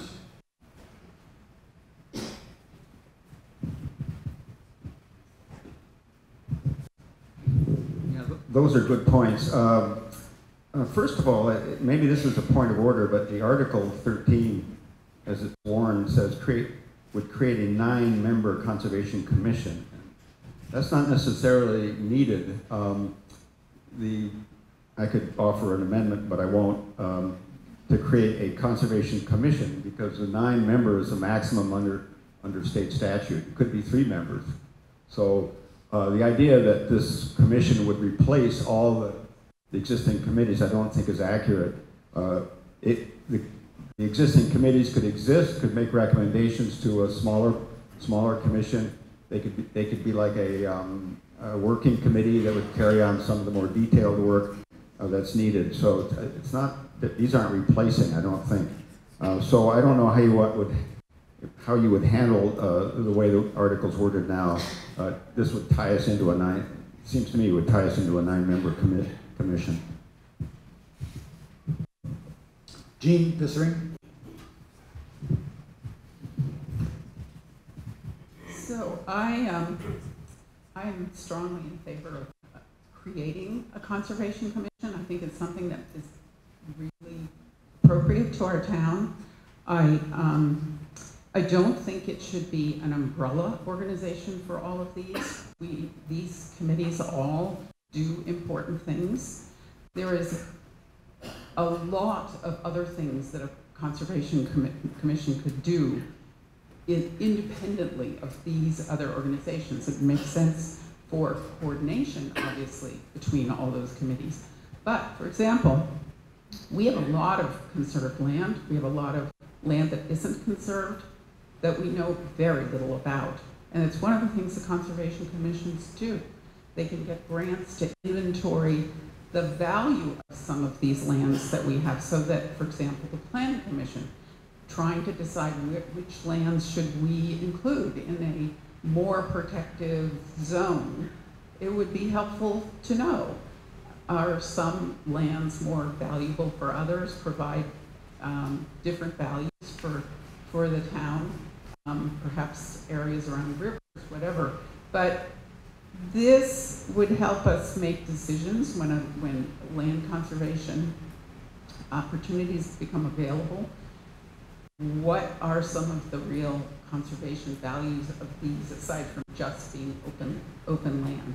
So I think there's a lot of roles for conservation commissions that could be really helpful for us as a town to understand our town better, to appreciate the town better, provide educational opportunities that don't have, for example, on the Emerald Ash Borer Committee, which I'm still a member of, we began thinking about invasive species and the quality of those roadside environments. Now all we're doing is removing ash trees. It's unfortunate. It's something that needs to be done, but it's not really looking at the bigger picture of those roadside environments. So. Anyone else want to speak with regard to Article 13?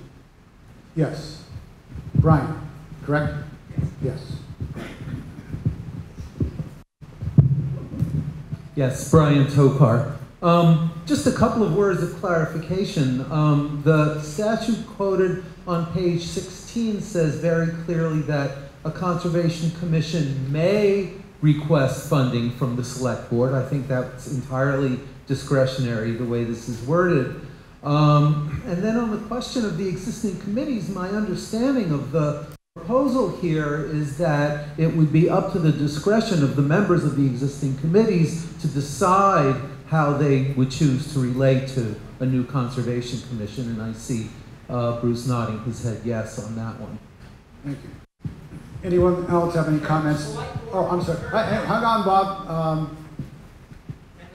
No, someone else had. Is that Erica? Yeah, Erica had her hand up before you. I'm sorry. Erica Zimmerman, and then Bob.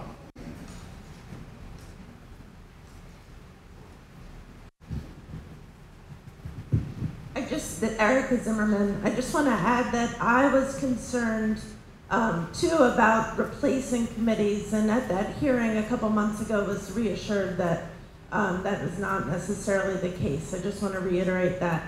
Also, I've brought up some issues in the past that haven't had a place to go that relate to land conservation, pollution, non-point source pollution, all sorts of things. And some don't. Despite all the number of great committees we have, there are some topics that cross over them and that don't have their own committee. And this would give those kinds of issues a home, I believe. Okay. Anyone else have any brief comments or questions with regard to it? Nona had her hand up, and then Ellen Knadler. Nona, and then Ellen.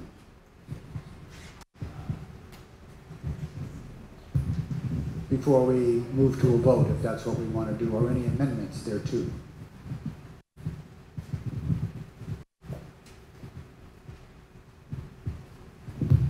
Brief comment. We've gone from just a few miles on Fairmont Farms to a huge network of about 18 miles. And we're kind of busy with that, and we don't have any time to notice the grants that are flying by and are being taken to various different places in the state. I think a group like this would probably have their ear to the ground for grants available, and there are a number of different areas, such as Jean suggested, that the committees could use support. We wonder, sometimes how much we're missing that is important to us. So we have been in support of this idea, we being East Montpelier Trails. Thank you, Nona. Ellen, anyone else before Charles? I just wanted to ask Jean, if are you seeing this as kind of a side-by-side with these other, that sounds like a really great idea that, I mean, obviously they're going to work together at some point, but I think if it's a side-by-side rather than the commission being an umbrella to all of them, I think that's something that I would support. So thank you for bringing that up, Jean. Mr. Johnson. Yeah, I've changed my mind. I'd like to offer an amendment to Article 13 and strike a 9-member and just say create a conservation commission. It's a motion by Mr. Johnson to amend Article 13 to strike the words create a 9-member and leave it still as Conservation Commission. Is there a second to Mr. Johnson's motion? Scott Hess. We are going to have any discussion on the amendment before we vote. And Eric, you have a question or comment on the amendment? Eric supports the amendment. Yes. Any other questions or comments on the amendment to just have Conservation Commission rather than 9 members? Betsy. And then Edie. Miller. Charles, how would you feel if it just said up to a 9-member? Then it would leave up to the discretion. Yeah, statute says 3 to 9 apparently. Betsy, does that satisfy your concern? Yep. Edie Miller, this is on the amendment to go from 9 down to commission, which has to be in accordance with the statute, which says 3 to 9. Correct. Okay. Edie Miller. Can anyone address whether creating the commission under the state law, as this amendment, as this article suggests, does that create any limitations or boundaries that we don't want to have? Anyone have any insight into Edie's question about whether or not acting pursuant to the statute creates limitations in addition to opportunities? Can anyone think of any response that they know of? No one has in-depth knowledge of Title 24? Alice Agnew? Yes, Alice Agnew. Alice Amy, and my question is a follow-up to Edie's, I think. If we try this out and it's wonderful, great. If we try this out and we find barriers, can we, as this community, vote to do away with it?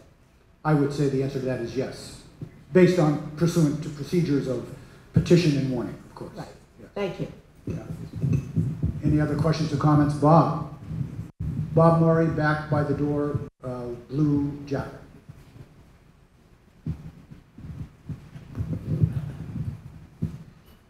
This proposed commission is under the leadership or direction of the Select Board, I believe. Is that the proposal? The answer is yes from the chair of the Select Board. Yes.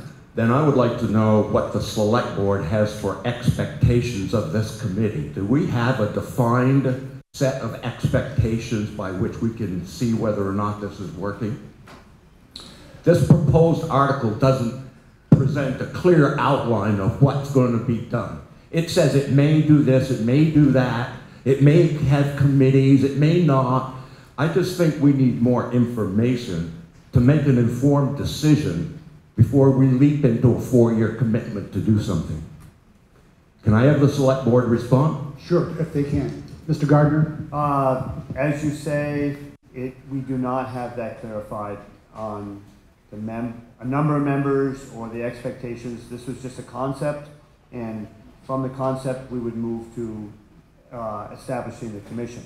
But we needed to hear, of course, from the town to find out if they even wanted to pursue it. So that was the first step, was does the town want to pursue this concept? And then from these guidelines, we would develop the commission. Is this article something you can support? As I said in the beginning about this article, the Select Board never had a clear mandate whether they were going to support it or not. We just put it on the warning. We wanted to discuss it. We knew Richard would be, we hoped Richard would be here, and Bruce Howlett. There is some discussion among the members of the Select Board, pro and con, about the commission, just like most townspeople have. So that is our position. We want to bring it to the voters and see where it went. If I may interject, Bob, that was a good point, because I was going to ask before we voted, or even after, based on what Seth had said earlier, does the Select Board have a sense of the meeting with regard to how this vote may or may not go? And I think that answered that question. So thank you for raising that. And I think My concern is we're underrepresented as a town here. We have maybe 100 people in this audience, so 2,500 voters in the community. I think it's more appropriate if you vote by town-wide, rather than doing it here in a limited format. you could petition for that. I guess the old adage is that this is the warning right here for 2,500 people who can or cannot, and we've had so many debates about it, arrive today, and whether something can or cannot be put on a ballot. So it could be petitioned to be brought to the Select Board to have something like this in the future brought to Australian ballot for balloting, but right now it's on the warning, and that's where we're at. That's just my comment. And you had a question, and then Floor had a question. So let's do Floor, and then. But I disagree with what you just said. Okay. Because Go. If you stand up, you can go ahead. If you go to where you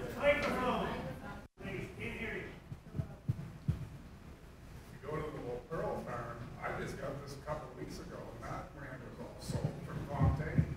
Go ahead. Hang on, Nathan. Hang on. So they can't hear on that side. Just state your name. Tim Fraser. Tim, go ahead. Thank you.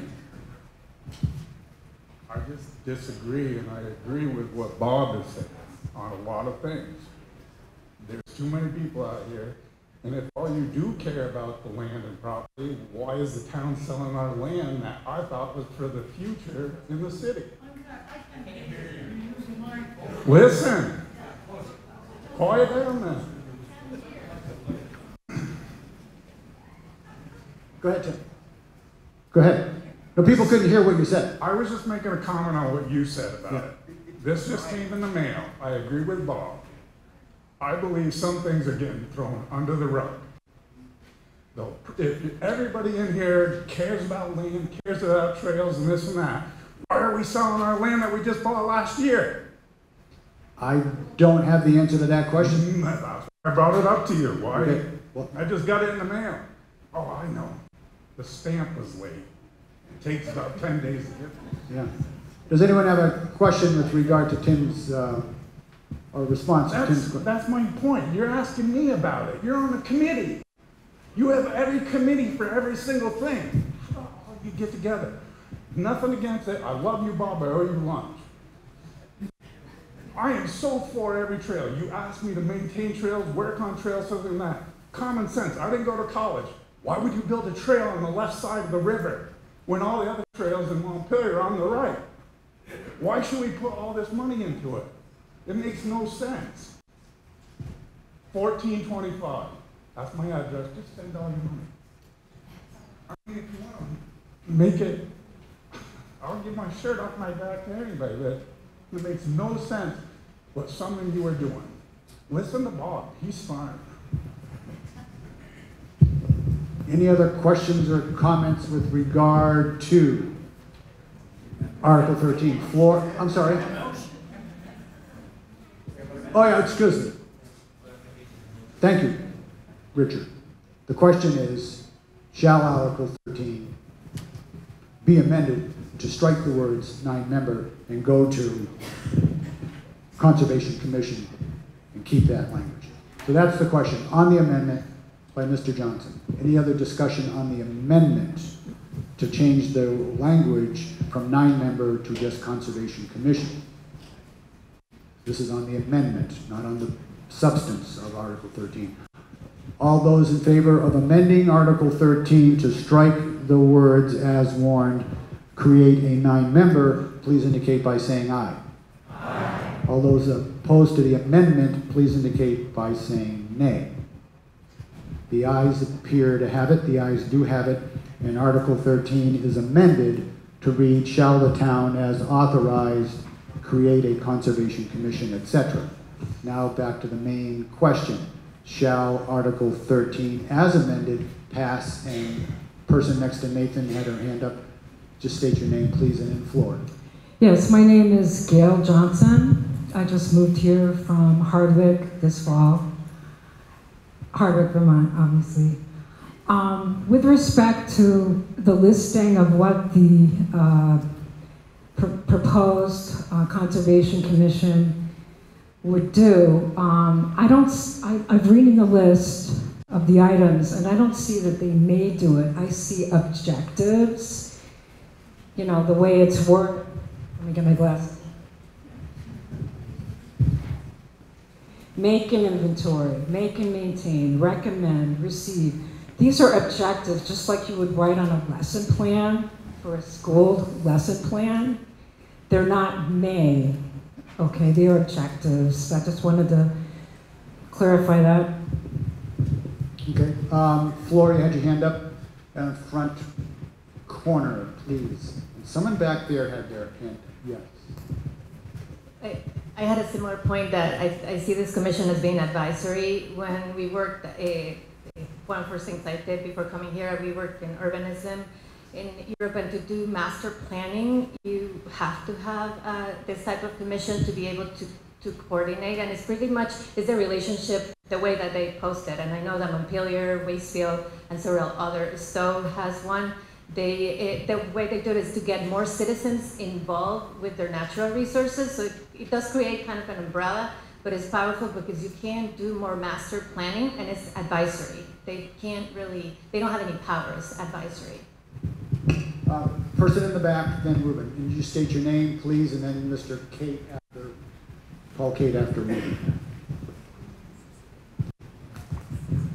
Hi, my name is Gianna Petito. I just wanted to voice my support for the creation of a conservation commission as someone who works professionally in natural resource conservation work and professionally with other conservation commissions across Washington County, Chittenden County, and a few towns in Orange County. I would reiterate that there are a lot of concerns, natural resource concerns, that just aren't quite met. There are gaps. There's a lot of opportunity for work in water quality and stormwater that we don't quite have a house for, and a home for that specialized expertise is not quite there yet. So I'd like to reiterate support for that. I also would like to say the way the language is written in here, I think creates some flexibility for the commission, and I don't think I would support more stringent language on specifically the tasks that would be at hand, because natural resource concerns are ever evolving, and things are always coming up that we start to see, new threats, changes. So I would support a more flexible language to what this commission can address. Thank you. Thank you. Reuben Bennett, and then Mr. Kate, and then Zoe. Reuben, right there in the front, please. Thank you. Reuben Bennett. So, hearing all of this, there are a bunch of committees that do a bunch of very specific work in town, and it seems like my fingernail deep summary of this is that this appears to be the commission or organization that the town could form that, going to Tim's point, would sort of bridge all of the silos that are in place and give that one place for all of this information to pass through. And I actually think that's a really good idea.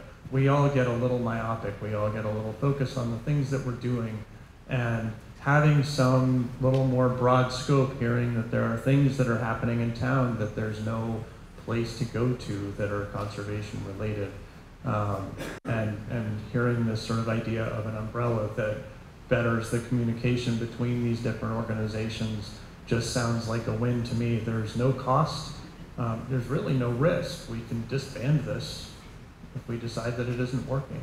It sounds to me like this is something that we should give a shot. Thank you.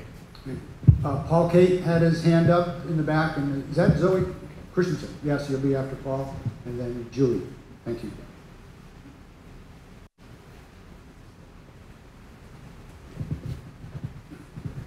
Mr. Kate. Thank you. I wonder if this addition of more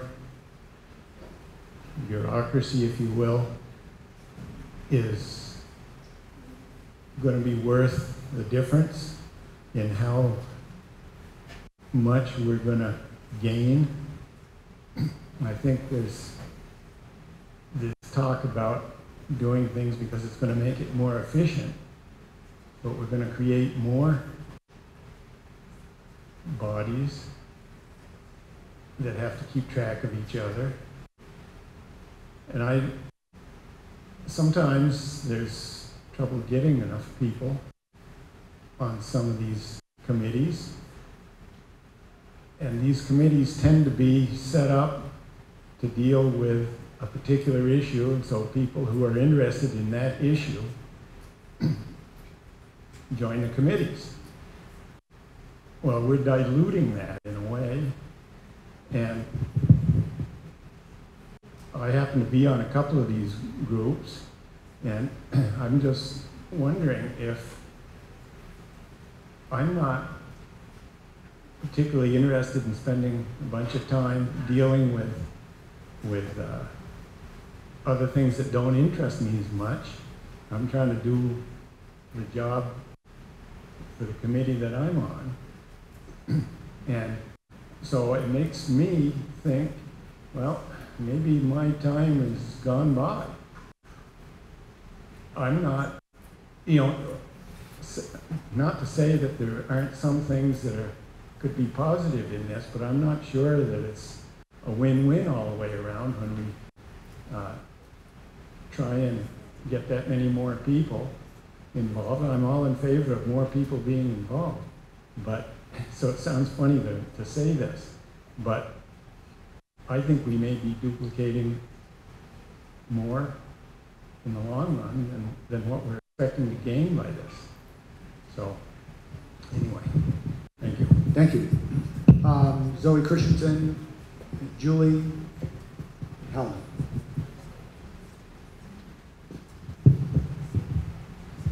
Zoe Christensen. I know that it can feel easier to take not strict language to figure something out like this, but I think the very vague wording of the CC may on the top of page 16, the may, which refers to all of the bullet points following. I think that it could be worth the while to make an amendment to make slightly less vague language there, because the may could refer to anything and could make it potentially more difficult for the different committees to interact with the proposal. So I would like to propose some amendment to the word may. I don't know what that would be. That'd be Will or could, or not even could, because then it's kind of the same as may. But perhaps, I think it would take some time, but to specify and say the committee will do X, Y, Z, or may do X, Y, Z, but to have may for everything does seem vague.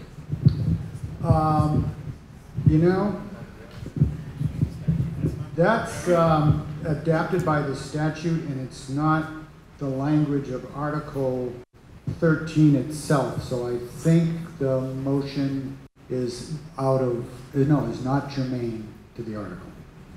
Sorry, not germane. I can be challenged on that. Moderator can always be challenged, as long as it's not contrary to state statute. Thank you. Helen, you had your hand up? Oh, Julie. I'm sorry. Julie right here. Julie Porter. I'm Julie Potter. I'm chair of the Planning Commission. Last fall, prior to the town forum that the select board hosted, the Planning Commission did review the proposal and met with Bruce Howlett to discuss it.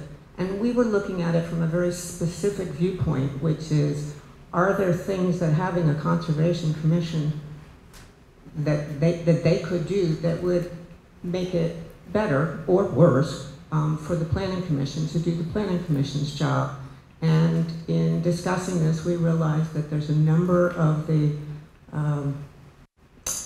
that long list of may that comes straight out of statute that just empowers saying a conservation commission could do those things. But we looked at those and we realized that there's a number of those may do tasks that some of them are sort of falling through the cracks in East Montpelier and would be beneficial to the Planning Commission if we had some place to go to say,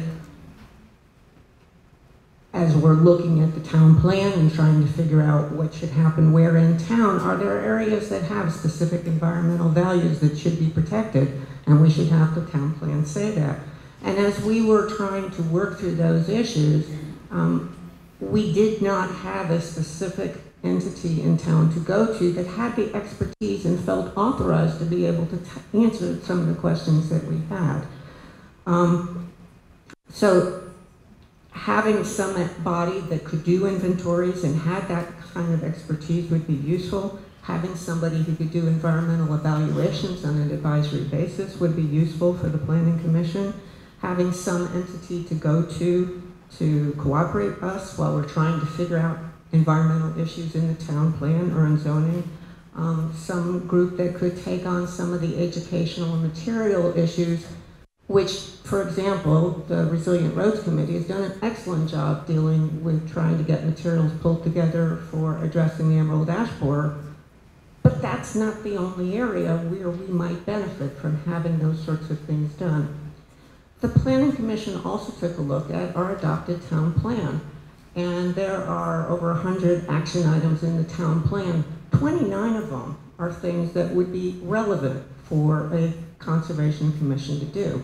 Now, some of those are being done by some of the existing committees, but there are other ones where we struggle to find a home to say this is who should be taking that on. And by default, some of those are tasked to the select board, which has their hands full doing all sorts of other things and really doesn't have time to make sure that those projects advance.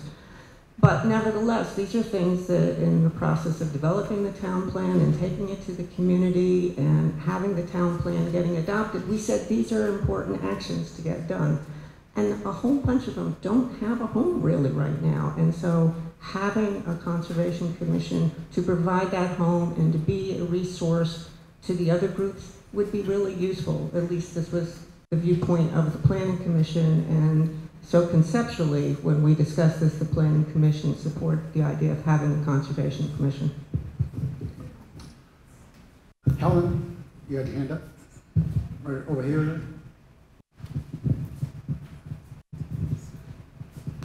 Thanks, Helen Laban. This is just following up on Paul's point, and I think it connects to this last point as well, which is that I share his concern about volunteer capacity and what we're asking for from our volunteers, but I reached the opposite conclusion, which is, someone like me, I have time and capacity to do manual labor on the trails, right? And Nona should call me, and I would volunteer for a committee that does that. I don't have the capacity to look at the bigger picture of how all these trails map together and what the implications are for conservation, those bigger picture questions, but someone should be doing it. It strikes me, and someone can correct me if I'm wrong, that setting up this commission allows the volunteers and those other committees to continue to focus on what they've been focusing on while not asking them to do the additional work of environmental assessments in that long list of maze. So I guess I'm both noting that that should be an ongoing concern for how we use our volunteer time, and that this appears to solve part of the problem of people who have different capacities, different aptitudes, different things that they're interested in doing, and it allows us to find where we fit best in the constellation of volunteer work in the town. Anyone who hasn't spoken on this before I call on the people who have their hands up? Ed Black Deegan, and then Bob Morey had his hand up, and then Ginny Callan had her hand up, and then this young woman right here had her hand up, and Mrs. Nathan. Ed Deegan, back corner, please. The people would stand up. I think it's easier for the runners to see where to bring the microphone. Ed. You already said it's not germane to the question, but the will and shall wording becomes a real problem for the town rather than may.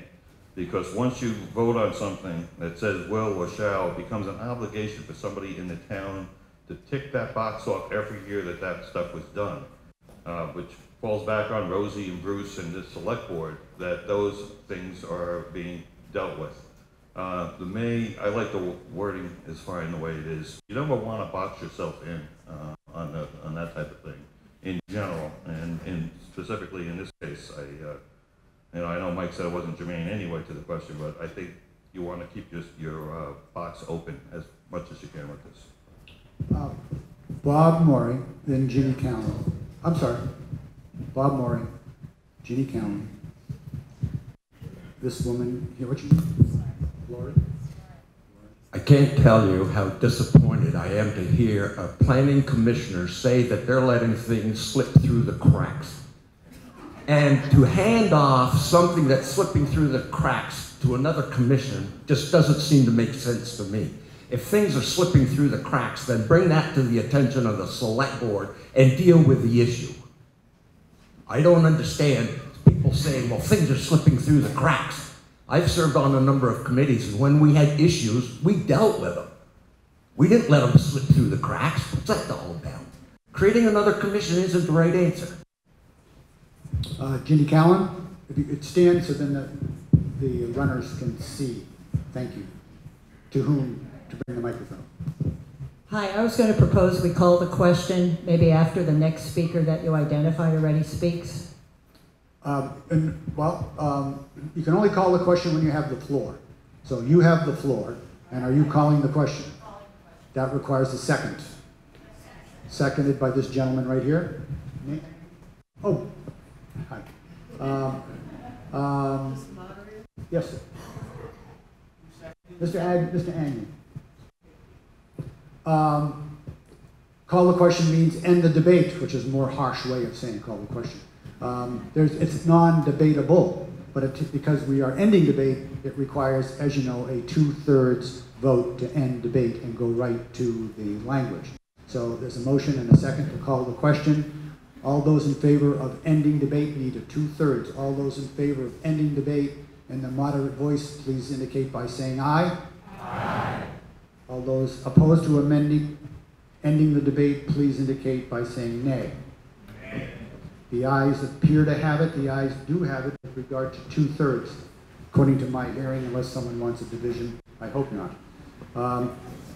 The question is now called, and we move to the substance of Article 13 as amended.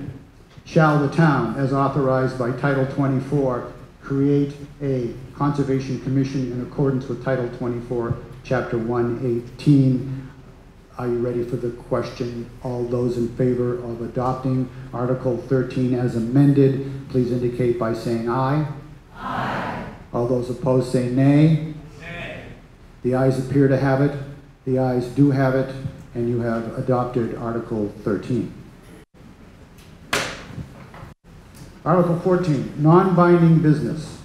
But it says, shall the town shift the timing for the annual pre-town meeting informational forum from the Saturday preceding town meeting to a regular or special select board meeting no more than 10 days prior to town meeting? This question came up at last year's town meeting.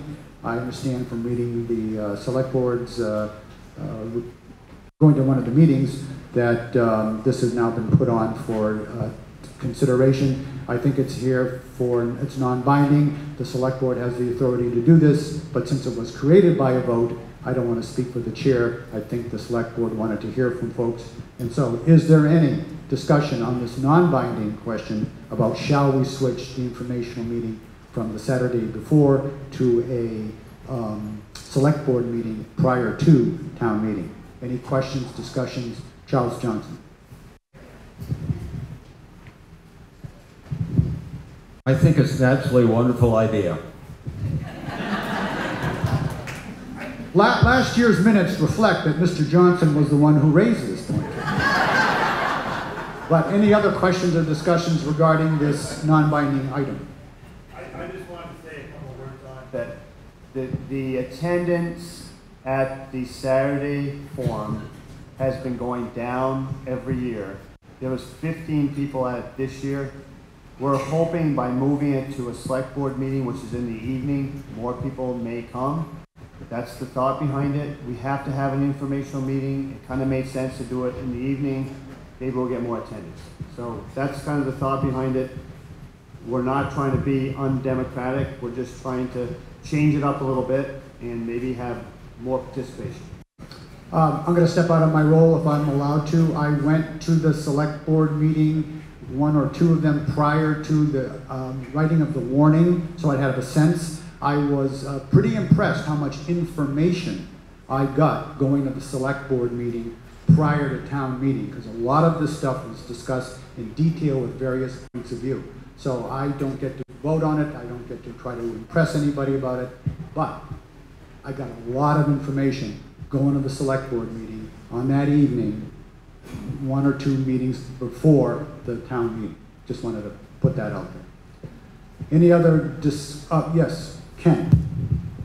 Is there room? If you could stand, and then they can see you. Okay. Is there, Ken Hertz, is there room at the select board meeting for attendance? Yes. Any other questions or discussion with regard to the non-binding Article 14 before we move on? We're going to vote because it says shall, but it's non-binding. Anyway, there is a state law. Let me just say this. I'm not the lawyer for the town. There is a state law that requires there be an informational meeting within a certain period of time before Australian ballot money issues come up. And this is what this would do. I'm not the town attorney. Bruce Howlett. I just want to reinforce what I just want to agree with what Seth just said. Saturdays are hard for me to get there. Evenings are easier. So I think that's a good idea. Any other questions or discussions before we vote on Article 14? Seeing none, hearing none, are you ready for the question? All those in favor of Article 14, please indicate by saying aye. Aye. Those opposed say nay. The ayes appear to have it. The ayes do have it, and you have adopted Article 14. I'm going to try to kill about 3 birds with 1 stone with respect to lunch and our able school board members and our state representative. So, other business, which cannot be binding, no action can be taken. Under other business, I'm going to ask, Kimberly, are you staying for lunch? Yes. Okay. Could you address the crowd for about 2 or 3 minutes, and then hang around at lunch, and people can speak with you. And we're very pleased that you're here from our rep from Middlesex. So then we can go to Lindy and Floor.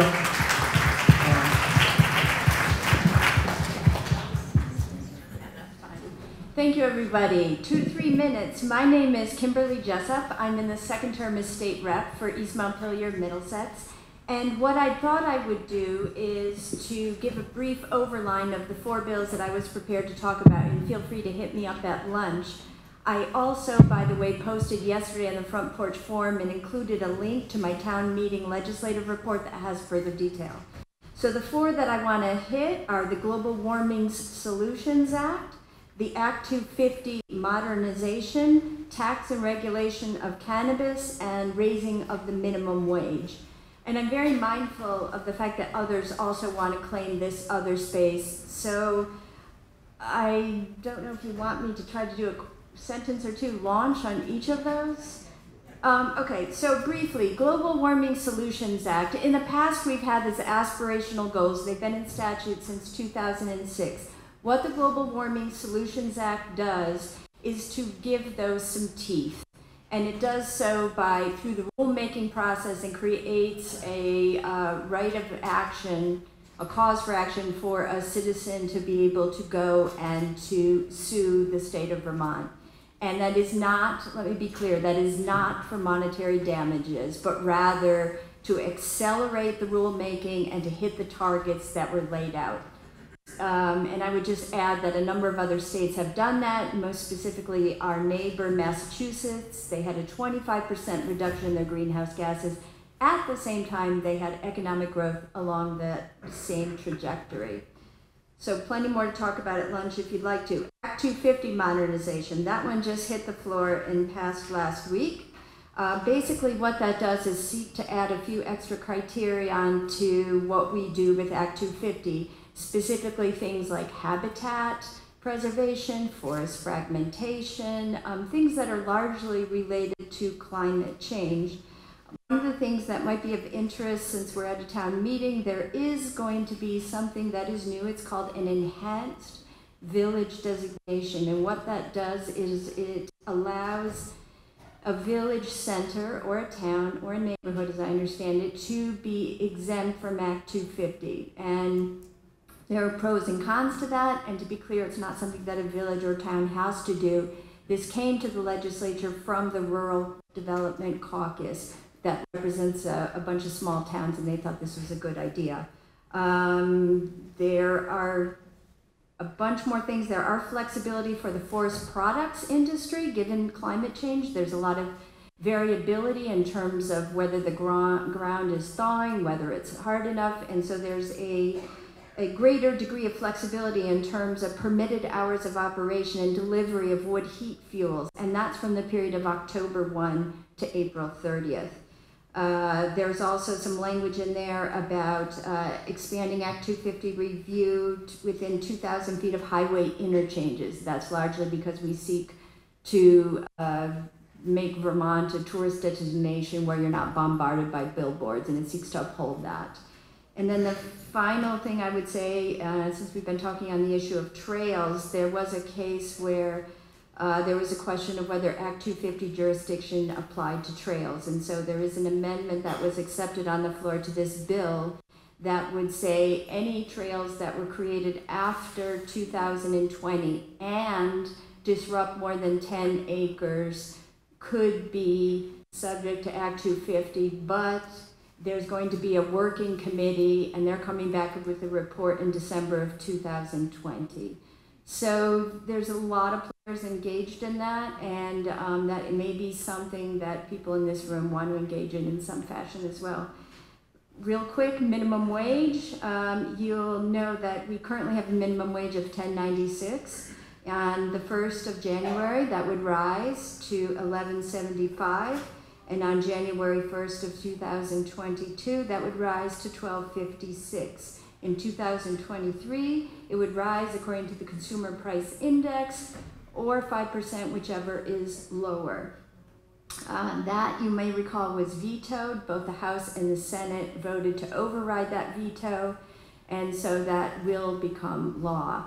Unlike one other piece, which is the paid family and minimum wage, which also was vetoed after being passed by both the House and the Senate, the veto starts in the chamber where the legislation originated, and I'm sorry to report, because I happen to be a strong supporter of that we failed in the House by 1 vote. So that does mean that that is dead for this time, but we hope to see it again in the future. And then just very short, tax and regulate cannabis. You may recall in 2018 that we allowed personal cultivation. What this does is an effort to bring a lot of that into the regulated market so that those who choose to consume cannabis can do so in a way that is safe and healthy, and that there is also opportunities for small growers and others who would like to partake to engage in this state system. It does allow towns by vote to choose to opt in. That was something that people have really worked out in well, there was a lot of back and forth on that. And in terms of the retail sales, the way that it works is that we will be subject to a 14% cannabis excise tax, 30% of which would be going for prevention. There's also a 6% sales use. The sales use tax in entirety will go to the education fund, where, interestingly enough, it's a new experience for me being on appropriations, we put a firewall of sorts around that, where we said it must go to after-school programming. And I, for one, think that's really great, because I think a lot of times youth are looking for things to do. And that's the reason they may turn to things that are less healthy or desirable.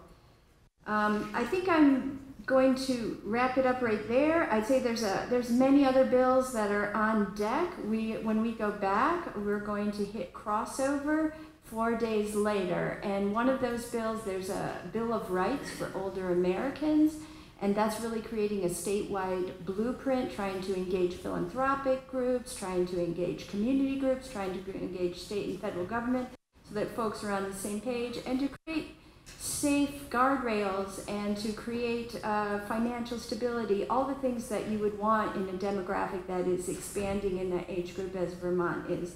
So I personally am very excited about that, and I hope it makes the crossover. And then the one final piece that I will say is in rural health care. There's been some good work on that, and there are currently ongoing discussions about how to meet the shortage that we're facing for both primary care docs as well as for nurses, and I expect that we will see something out of that prior to crossover. So again, I'll be there at lunch, and I'm happy to talk more in detail with anyone who's interested, and I just want to also thank all of you who are in touch with me throughout the session. It's super helpful to get your feedback and all the questions and issues that you flag, so thank you very much.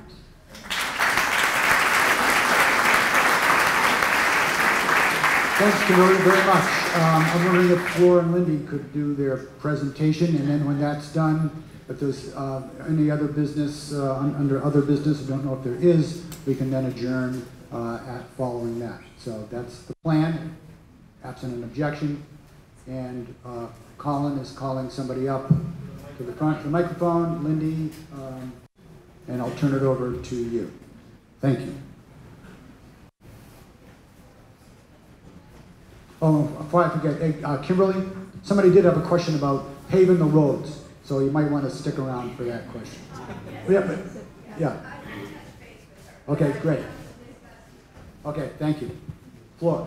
So I have a quick proposal, since our presentation is between you and lunch, that we show the slideshow, and I'll read a brief statement. Page 20 has the budget, and we're around for questions. Does that make sense? That does, thank you. And page 20 of what document, Floyd? That one that came up, okay, thank you. The slideshow was put together by Alicia Lyford, the principal, to highlight the year like we've done at town meetings in the past. Because of the merger, the annual meeting was all 5 towns and it was last night, but we wanted a presence at town meeting. But with all the newness, it wasn't warned in that sense because we were coming around and figuring out all of this and what an annual meeting is now that we're a merged district. So there were some mistakes made that we're fixing. We're hoping to get the information back in the town books like it was in the past. That was something that came up at the last minute, and we've heard loud and clear that it's needed and wanted. We do have I have some copies of salaries and numbers of people working in this school. If people are interested in that, it used to be in our book and it wasn't this year, and we heard some people wanted it, so I did make a few copies. The salaries are actually all 5 towns, employees at the district. But Alicia put together a list of the FTEs of people working in this school. So the slideshow has no music, so while it's playing, just look at that and I'll tell you about the school.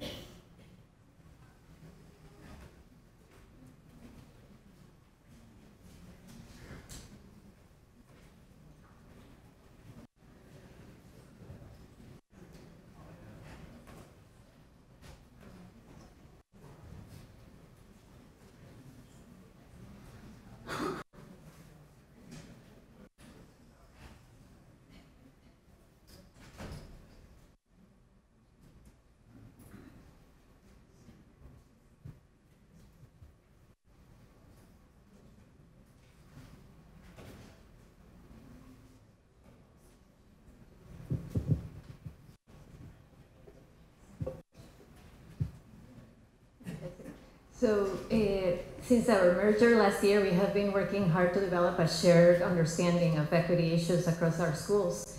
This is the first unified budget that we're presenting in Washington Central, where all the principals got together and discussed what was best outcomes for all our kids. We have come a long way, and we're in how do we understand, and we believe that we want what is best for all our kids across our elementary schools, our middle school, and our high school.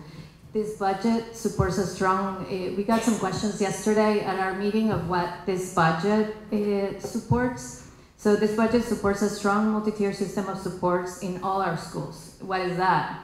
We're working hard across all our schools to make sure interventions are in place for getting kids up to speed on their learning before they fall behind, as well as helping kids exceed the expectations. We're supporting professional development for our teachers and giving them the collaboration and plan time so that they can teach with intention. We're using trauma-informed practices across all our schools. We continue to be in support of the arts, music, and athletics, plus our after-school program. The budget is an affirmation of our desire as a board to have better outcomes for all our kids without sacrificing the experience that they have at school. And that's it. Thank you. And Flora and Lindy said they would be here during lunchtime if anyone has any specific questions. Article 15, any other business to be transacted that properly comes before the board? Yes, the town. Thank you. Hi, my name is Matt Peak. I just want to comment about a recent article that was in the Signpost, not this one, the one before, that was about Sandy Conti that Carl had written. I guess I would like to say thank you for what you wrote about Sandy in your report, Seth. I appreciate that. I don't think that it was very good what the article that Carl had written in the Signpost. I think that there needs to be a little bit more scrutiny about what people write about other people in the town. Sandy did a really good job more than once, brought home our dog to us, handled issues in the town, and I just think that he was owed more than an article about going in the Signpost like that. And I would just like to say that shame on us for allowing an article like that to be written in the Signpost and everyone to read it. Thank you. Any other matters under other business, non-binding, before we adjourn? Seeing none, I would entertain a motion to adjourn. Motion by Mike Dworkin, seconded by Donald Welch. Any discussion? If not, all those in favor of adjourning, please indicate by saying aye. Aye. Those opposed say nay. The ayes. Oh, one other thing, under other business, Rachel Grossman, who's getting the food out, wanted to thank the town for having such a nice cover on the town report. Absent anything else, the motion is passed. The meeting is hereby adjourned at 12:13.